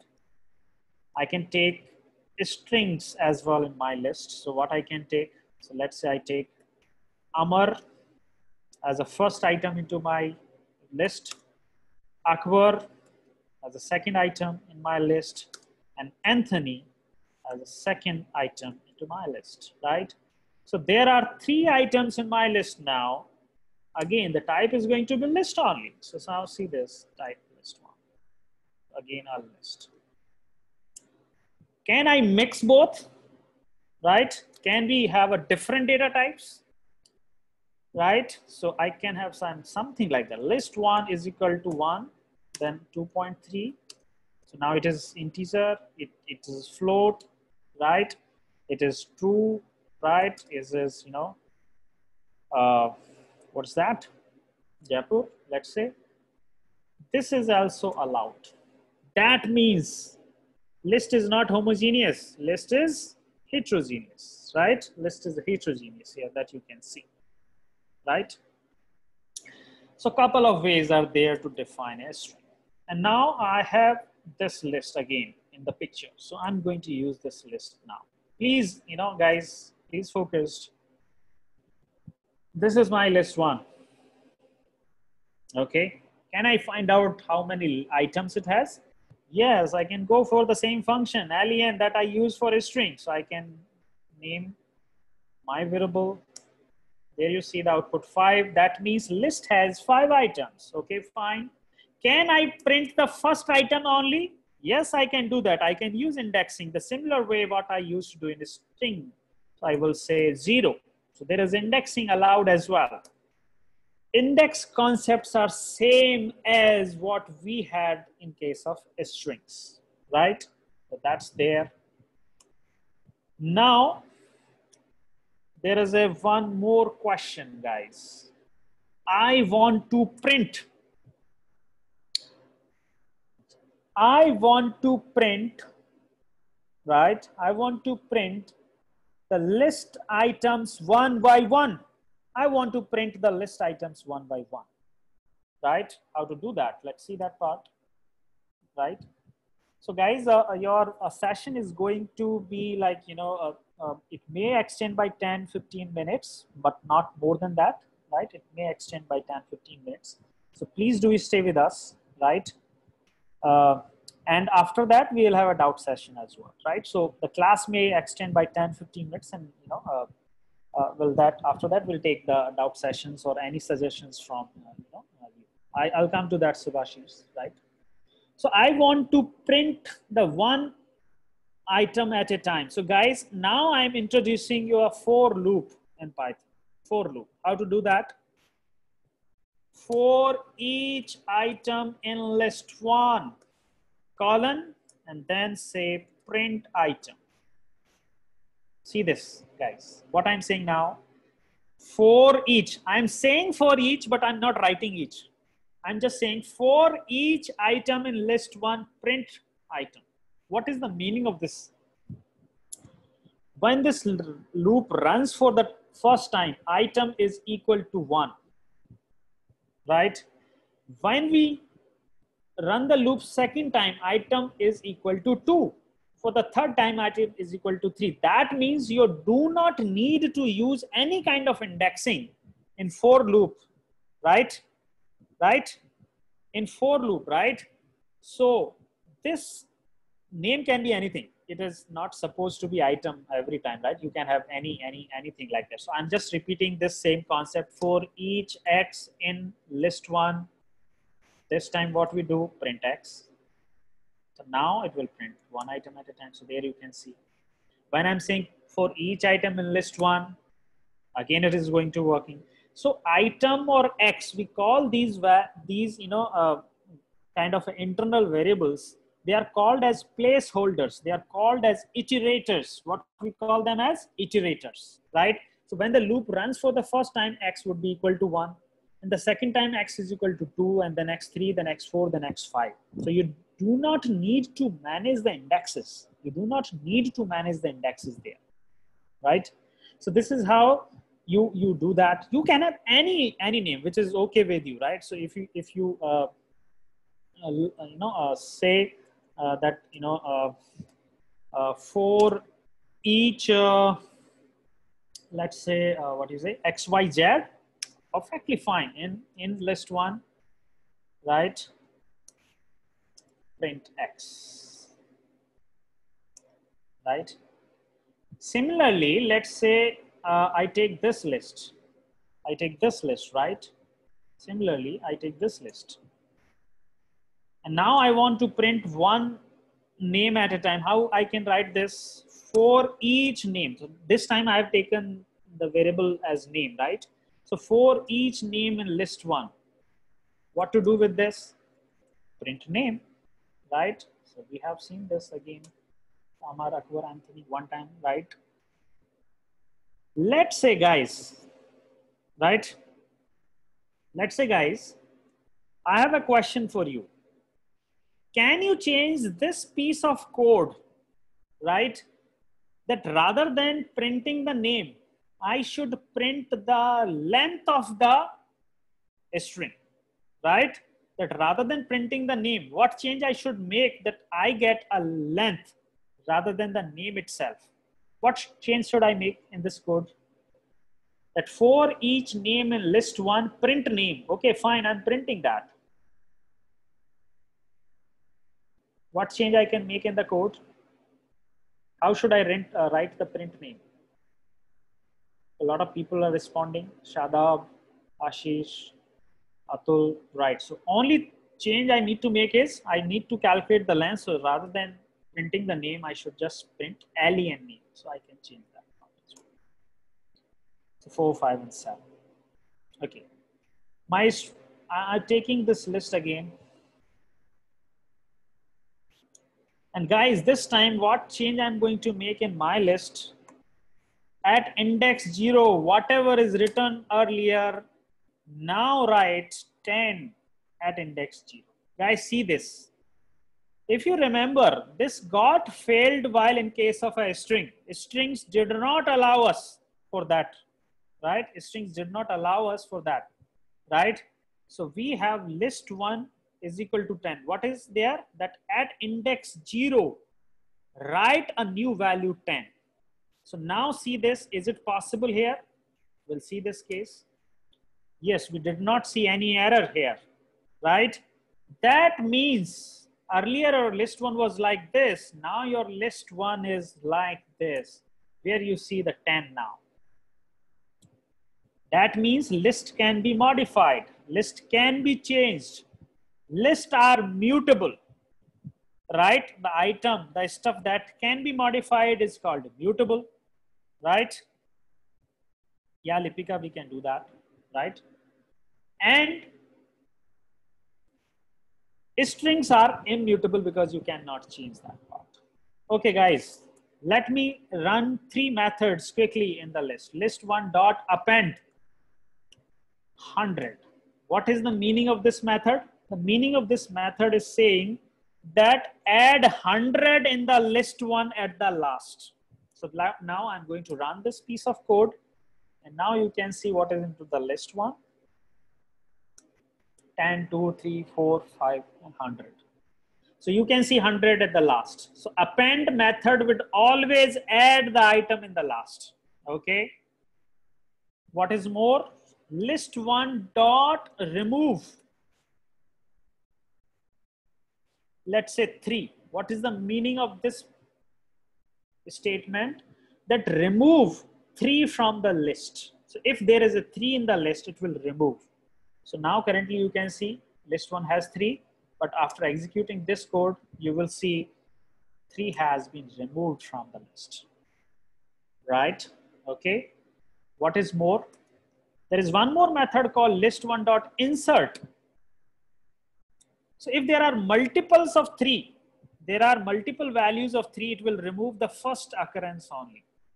If there are more than 3 in the list, it will only remove the first occurrence, which is coming first, right? So list1.insert, what is the meaning of the insert? Yes, Ritika, original list can be replaced. It can be changed. Now we are making all the changes in the original list only. List1.insert is like, what is the meaning of this? That I want to insert a new item at a new index. Like, so let's say I say that insert 100 at index, insert 100 at index 1. So I would write this way. So now it requires 2 information. Before comma, you have to specify the index, and after the comma, you have to specify the value that you want to insert. And now you can see, this. So list 1, you can see we got an insert. Now couple of guys, you have to understand couple of things here. List can be modified. First thing, we can apply the indexing on the list the same way we apply on the string.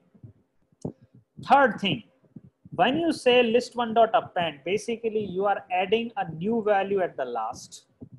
When you say list1.remove, this is not the index, guys. This is the value you want to remove from the list. So don't assume that it will remove the item from the index 3. No, it will remove the item 3, not the index, right? And similarly, while using the insert, this is indicating the index and this is indicating the value that you want to insert at that index. If you want to know the more functions that you can deal with, yes, list starts with index 0. If you want to know the more functions in the list, you can call this method dir list. And then you see a lot of methods here, right? So guys, I'm stopping as of now. I will cover the dictionary part tomorrow. I will cover the dictionary part. So it got extended a little bit, but I think we can close now because this is 6 p.m. now, right? And before we go for a question answer session, guys, I want to take a feedback from all of you guys. I want to take a feedback from all of you that how did you find the session? How was the session for you? Was it useful? Was it interesting? What is your suggestion? Please, share your thoughts. Please share your feedback, right? And this file would be available on the Google Drive, guys, right? And the session would be available on the YouTube channel as well. Please, go and subscribe to our channel, Fast Coding School, right? So a lot of people are giving the feedback. Generally uploading of the video takes around 1 or 2 hours, right? So that should be available to you in the next 2 hours, kind of this, right? And the link.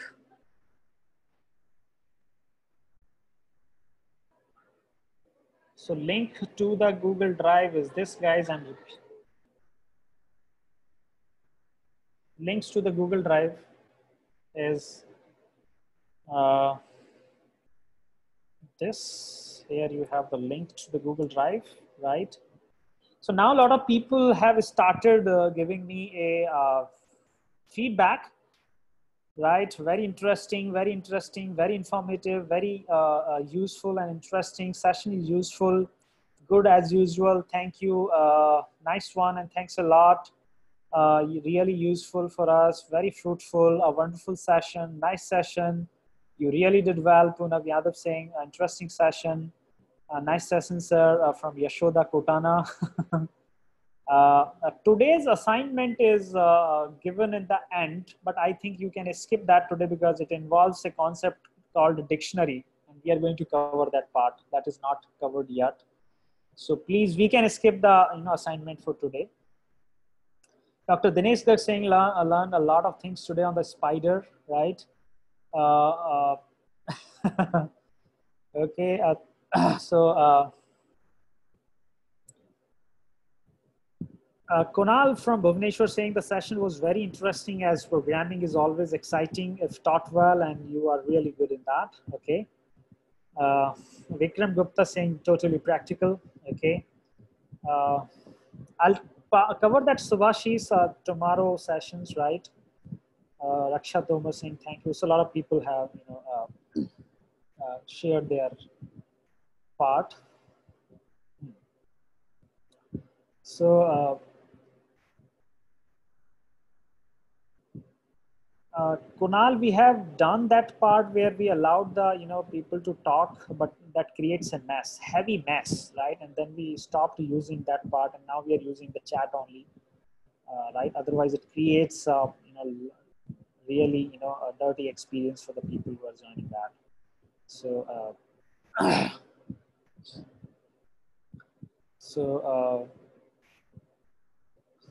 thanks for your feedback, guys. And now we are going to have a QA session, and Sylvester is there with you, right? And I'll be joining in 5 minutes, right?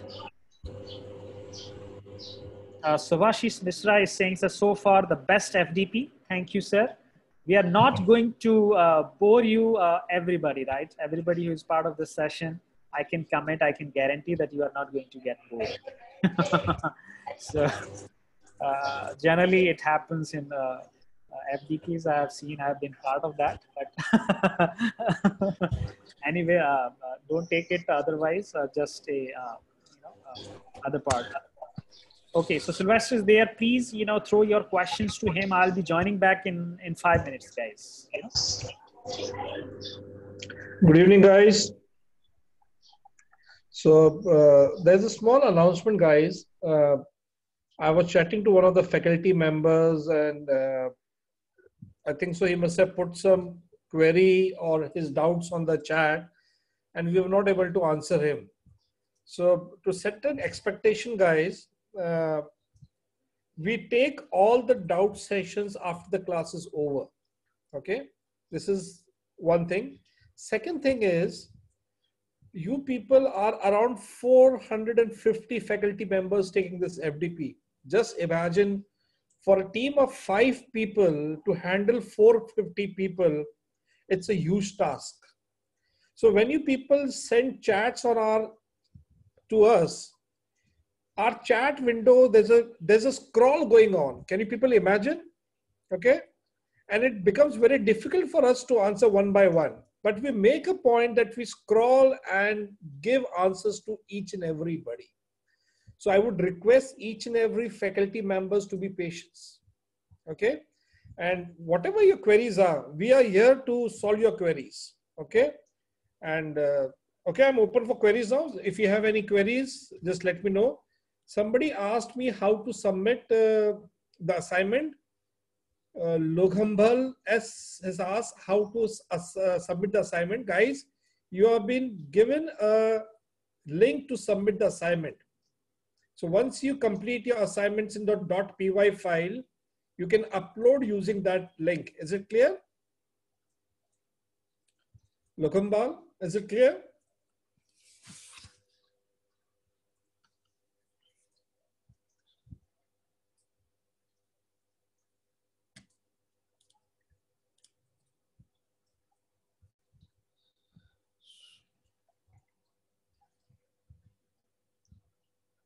Sudhanshu Lenka is asking, sir, today is there any assignment? Yes, there was an assignment today, okay, but we have not covered the dictionary part today, so you can take it tomorrow, okay?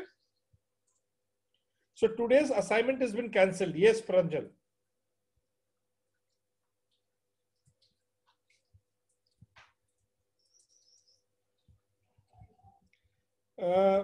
Surya is asking, what's the difference between Jupyter and Spider? Guys, both the tools, Jupyter and Spider, are from Anaconda. Okay. Spider is an IDE, what we are using at present, and Jupyter is basically a web-based tool. It opens in a browser. Okay. Surya, is this clear? Dr. Sanjaya Kumar Panda has asked some question. I would request Sanjaya to paste this code to either Mohit or Sandeep. They will help you in solving the problems. Guys, one more assignment, guys. Whenever you have some code problems, we have Mohit and Sandeep in the list today. Okay. And they are available every day when we have the session. You can write your code and give them. They will help you in solving that thing. Is it okay, Panda?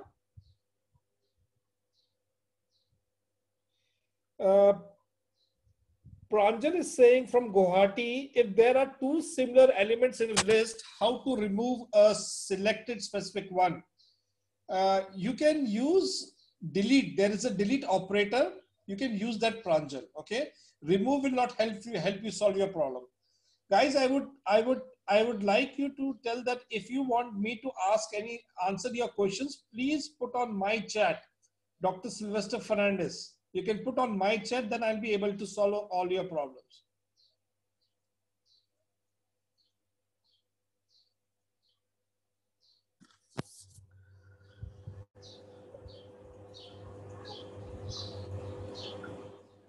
Thank you, GS Bamra sir.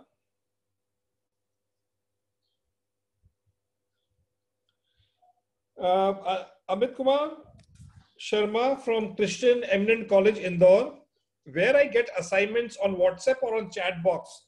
Assignments are there in your daily file. Okay. Somebody's asked, can we use Jupyter for designing form? Yes, you can do that. No issues. Chitti Nigam has asked, interesting, but I have a question. How is memory managed in Python? Chitti Nigam, the memory management is different from C. Okay.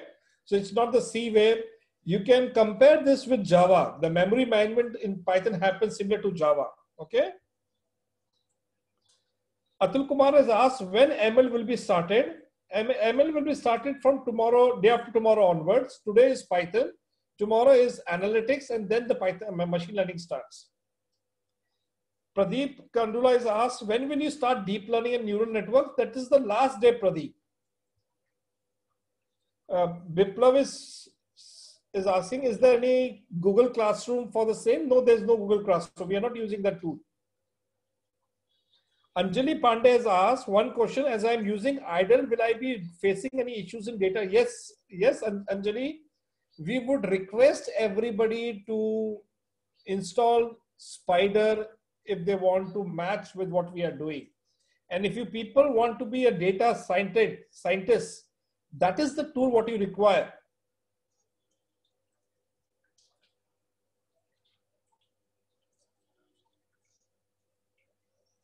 Somebody has asked Amrinder, which is more efficient, MATLAB or Python?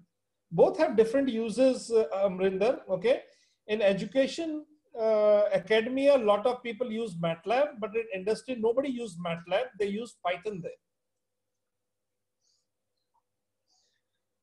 Namrata, there is no assignment for today. We have postponed the assignment for tomorrow, okay?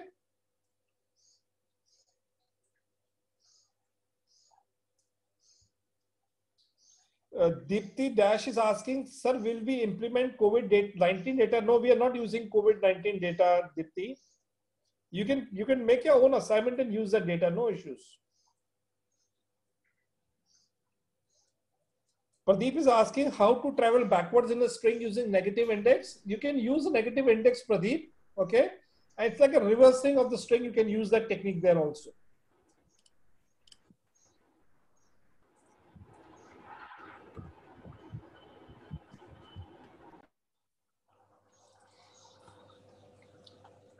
Yes, Kritika is asking web development using Python. Yes, web development can be done using Python, using Flask.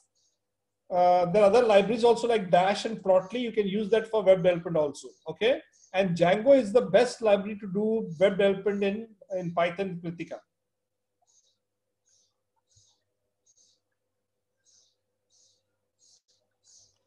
So, Sudhanshu is asking from where we can download today's material. We have already shared, Sudhanshu, the Google link. You can refer to that. Punjab is asking how we reverse the string. If you want to reverse the string, you can use the reverse indexing way. Anjali Pandey is asking, can you give a brief idea of usage of Google Colab using Spider? See, they both are different, Anjali. Colab is different from Spider. We will use Colab in the last day, day 5. Is it okay, Anjali? Biplav is asking what operations can perform using list. You can use a dir function, Biplav. You get all the functions which is there in the list. Is it okay, Biplav? Pranjal is asking, is Python an interpreted language? Yes, it is an interpreted language. Namrata is saying, thank you, sir. Very informative session with an absolute pace that we can practice simultaneously. Thank you, Namrata. Pranjal is asking, is Python? Yes, Pranjal, it is interpreted language. Yes, those people who don't have any doubts, they can leave the session, no issue. Okay. Pranjal, don't ask the question again. I'm taking one by one questions. Okay. You people are 450 people. I am alone. Just imagine that. So give me have little patience. Okay. Yes, Anjali, you can opt for data analytics. Ambuj will share the feedback link tomorrow. No issues. Okay. I think so. Vipul, nobody uses MATLAB in the industry. If you want to use for your academics, you can use MATLAB. Nobody uses in the industry. They all use Python or some other tools.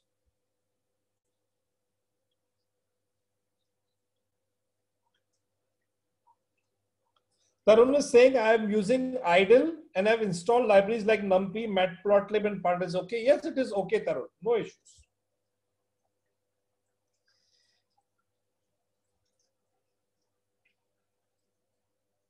Satvir, you can solve this problem. I have already uploaded this is known as a run cell error.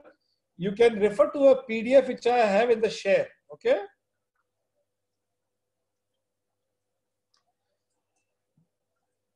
Anjali, you can use any of the IDs, no issues, whichever you like.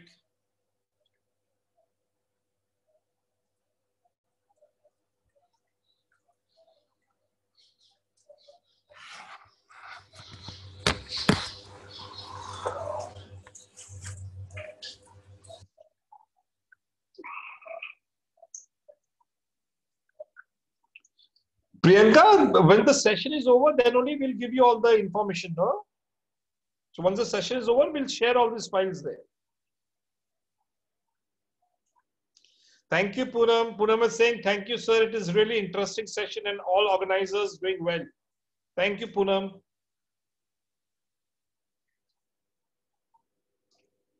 No, Gayatri, we need to use version 3 of Python, not 2 version. Okay, you don't have to use the 2.7 version. Okay, you need to have a higher version. Yes, Neha, this is the link. Bitly FOSS free 6 drive. The attendance is taken automatically, guys. Okay.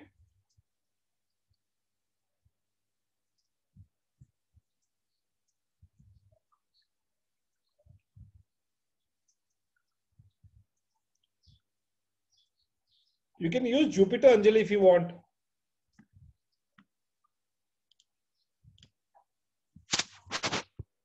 Gayatri, there is no assignment for today. We have postponed that assignment for today. Yes, Poonam, you can leave. If you don't have any doubts, you can leave. If you have any doubts, you can put that on my chat. No issues. Thank you, Dinesh.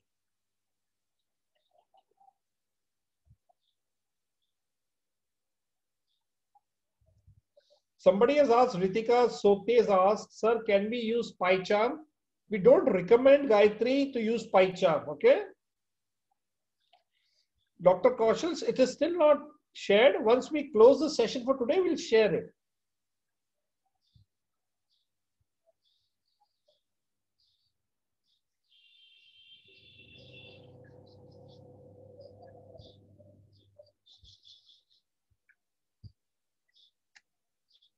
Thank you, Shadanshu Lenka.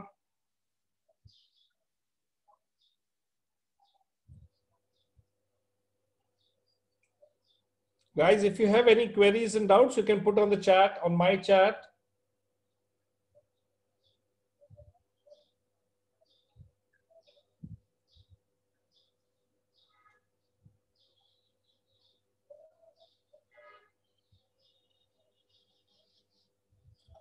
Yes, Sanjay Jamwal, you won't be able to, it's very tough to do your homework on your mobile.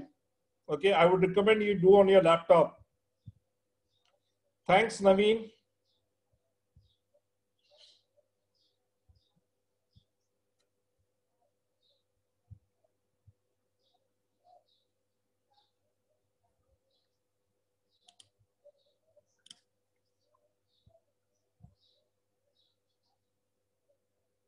Yes, Lekha, PyTestnet can be used to detect handwritten text.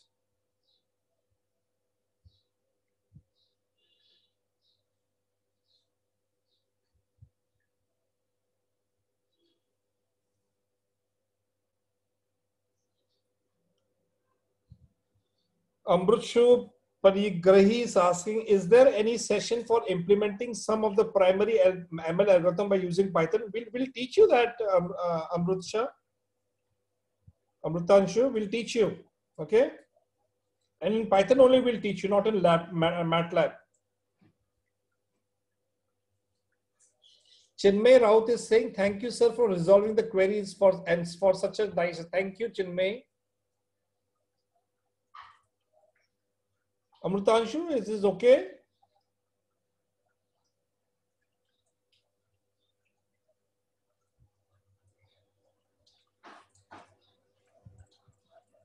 Deepshika, can you put your question again?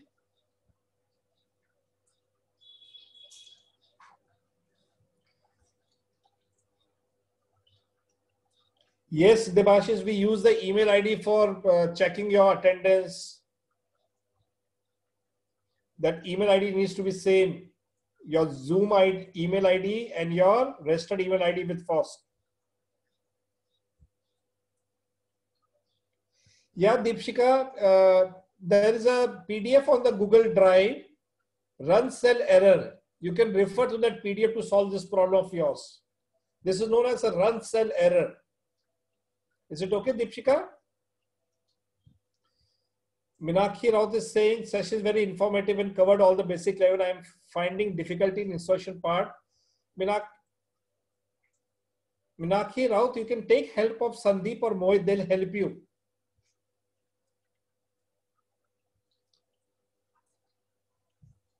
Yes, remove and pop does the same thing. You can pass an index in the pop. Yes, Amit Kumar.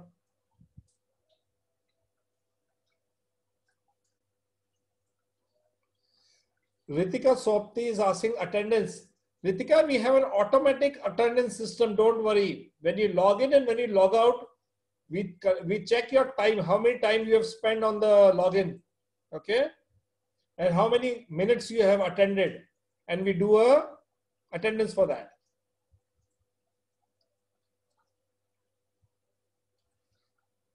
Rubel Gill will take list comprehension. Don't worry. It will be covered.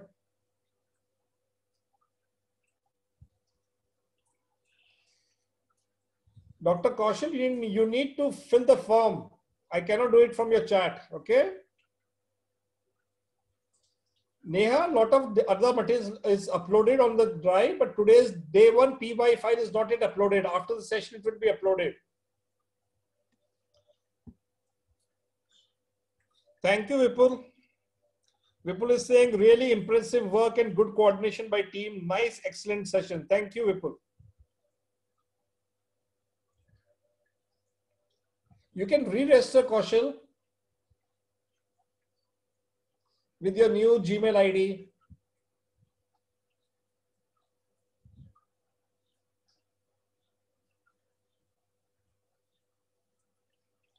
Neha is saying the session is really informative and especially not boring completely. Yes.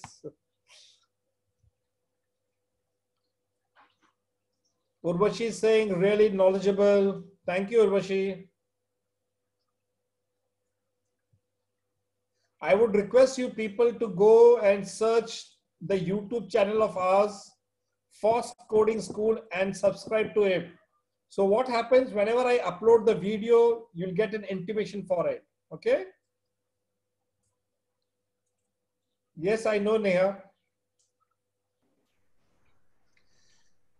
We know usually how an FDP is conducted, PPT, PPT, and PPT. We don't follow that rule. You will never find a PPT in our sessions. It's all live coding, Neha.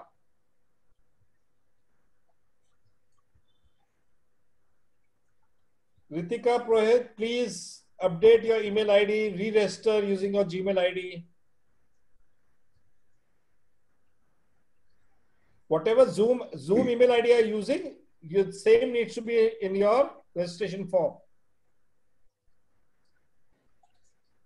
So I'm back, Dr. Sylvester. Yeah. So I think the people who are having any questions are left in the session, right? So there is a comment from Vijay Nag Tangirala saying Python earlier called as a scripting language. The Python is still a scripting language, Vijay, right? It is a scripting language, and the Python is used. You know, if you talk about that, you know, what are the three primary areas where Python is being used. So if I talk around that part, so maybe I can give you an idea that if you talk about the Python uses, right? First of all, right now, Python is the most popular programming language across globe in developers community. In developers community, this is the most popular programming language as of now, right? And how you can claim that this is the most popular. So you can go on Stack Overflow and you can see the 2019 survey on Stack Overflow. So Stack Overflow is a very a popular a site where you have a lot of questions and answers on the technical topics. So people ask questions and then a lot of people answer those questions. So that is the site Stack Overflow, right? And basically it is a lifeline of the developers in any company, right? Whether you are in Google or in Fosk, everybody uses a Stack Overflow, right? So as per 2019 survey, the Python is the most popular. And there are three areas where Python is most used, right? The one is the case where we call the Python is used in data science domain, right? So you talk about data science, or you talk about machine learning, or you talk about deep learning, or you talk about AI, or you talk about analytics, right? All of these terms are interrelated and Python is used heavily. Initially, it was a language called SAS that was used. After the SAS, the R became more popular than the SAS, and now Python has become more popular than R, and maybe future belongs to a new, a language that is called Julia. So maybe we can see languages like Julia soon in this domain. But as of now, this is there. So we are at present here, right? So this is the case. The second use of Python is in automation, right? So what is the meaning of automation? Like, replacing some manual job, manual activity, which involves human intervention or human involvement. Can you do that through a software or through a tool, right? That is written in any scripting language, maybe JavaScript, maybe Python. So automation, so mostly automation is done in the companies for testing purpose, right? Testing the software, testing the device, kind of that automation is there. The third use of Python that is very popular nowadays is the backend development. So this is related to the web development. And when you talk about the web development, basically it goes into two subcategories: the front end development and the back end development. So front end development talks about like using HTML, CSS, JavaScript kind of stuff to create the view.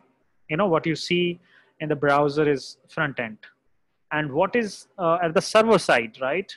That is called as backend. And there people use PHP, people use C++, people use C#, people use .NET kind of that. But now people are using Python at the backend, and their popular libraries are their Flask and Django, right? These are the two libraries. D is silent here, so we call it as a Django. Flask and Django, right? These are the two most popular libraries through which you can create the backend, logic, server-side programming can be done. So again, Python is there. So Python has got heavy uses in the industry now, and people in the research field are also using Python. And Dr. Sylvester recently told me that Andrew Ng, if you know the name, right? He runs a very popular course on Coursera on machine learning. Earlier, he used to do the implementations using Octave or MATLAB, but now he is using Python for the same implementation. So now he has also moved from, now he's not using MATLAB or Octave. Octave is the open source version of MATLAB. MATLAB is actually, a license-based tool. So now he is using Python as well.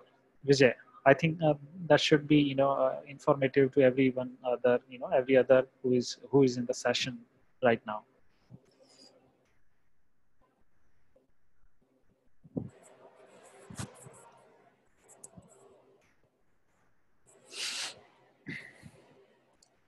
Any other questions from you, all the faculty members and research scholars? If you have any suggestions as well, not only in terms of giving the feedback that how we are doing. If you have any suggestion to share with us, please, be open. And we take the feedbacks very sincerely, very seriously, because that is the only way we can improve, right?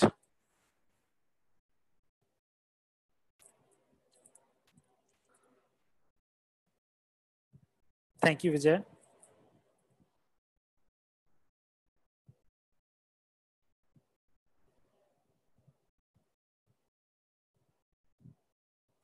Any feedback? Atul Varve, Ayushi Pandey, Bhavna Trivedi,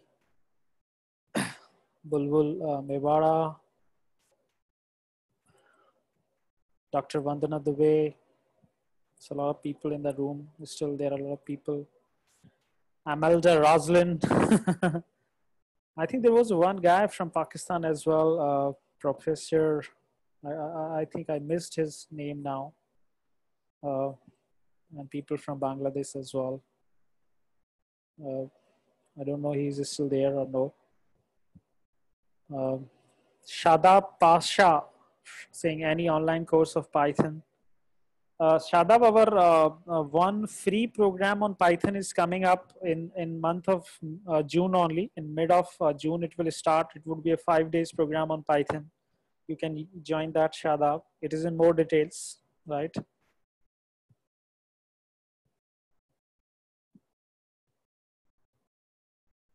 So generally, Arun, what you are saying that yes, FAQ is sent privately, but we discuss it in public. So whenever we get a question, we read it loud to everyone so that everyone can understand that part as well.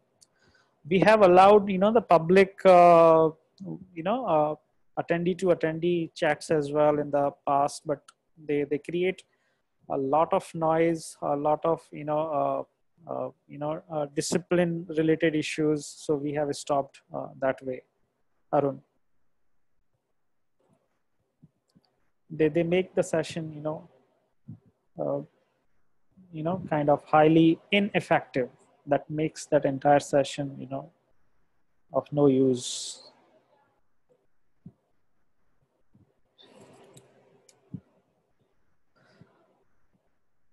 Sigma Naik, anything? Umesh Tamar, Urvi.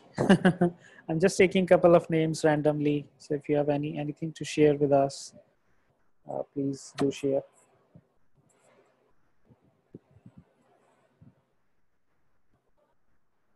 So I think Sylvester sir, now we can close it for today, and we'll be right back tomorrow at 4 p.m. guys. Yeah, there's one more announcement, guys. There are a lot of people who have given a different Zoom ID and the registered IDs are different. It will make your attendance a real problem. So I will request that those people who have a different Zoom ID and a different registered email ID with us, please share the same with Surinder on the WhatsApp. Okay. We will try to update at the back end for you people. And regarding the videos and the sir, request you to please save the file.py file. Yeah, I'll just see. Okay, so after the session is over, guys, it takes at least 1 hour to upload the video on YouTube. I would request each and every participants to go to the YouTube channel of ours and subscribe and keep. So what will happen is, whenever the video gets uploaded, you'll get a notification automatically. So you don't have to again go and search for the videos. Okay, it will be helpful for you people. So guys, if you don't have any questions, then we can end the meeting then. Yeah. Or if you people have any question, you can put it. Otherwise, we'll end the meeting now.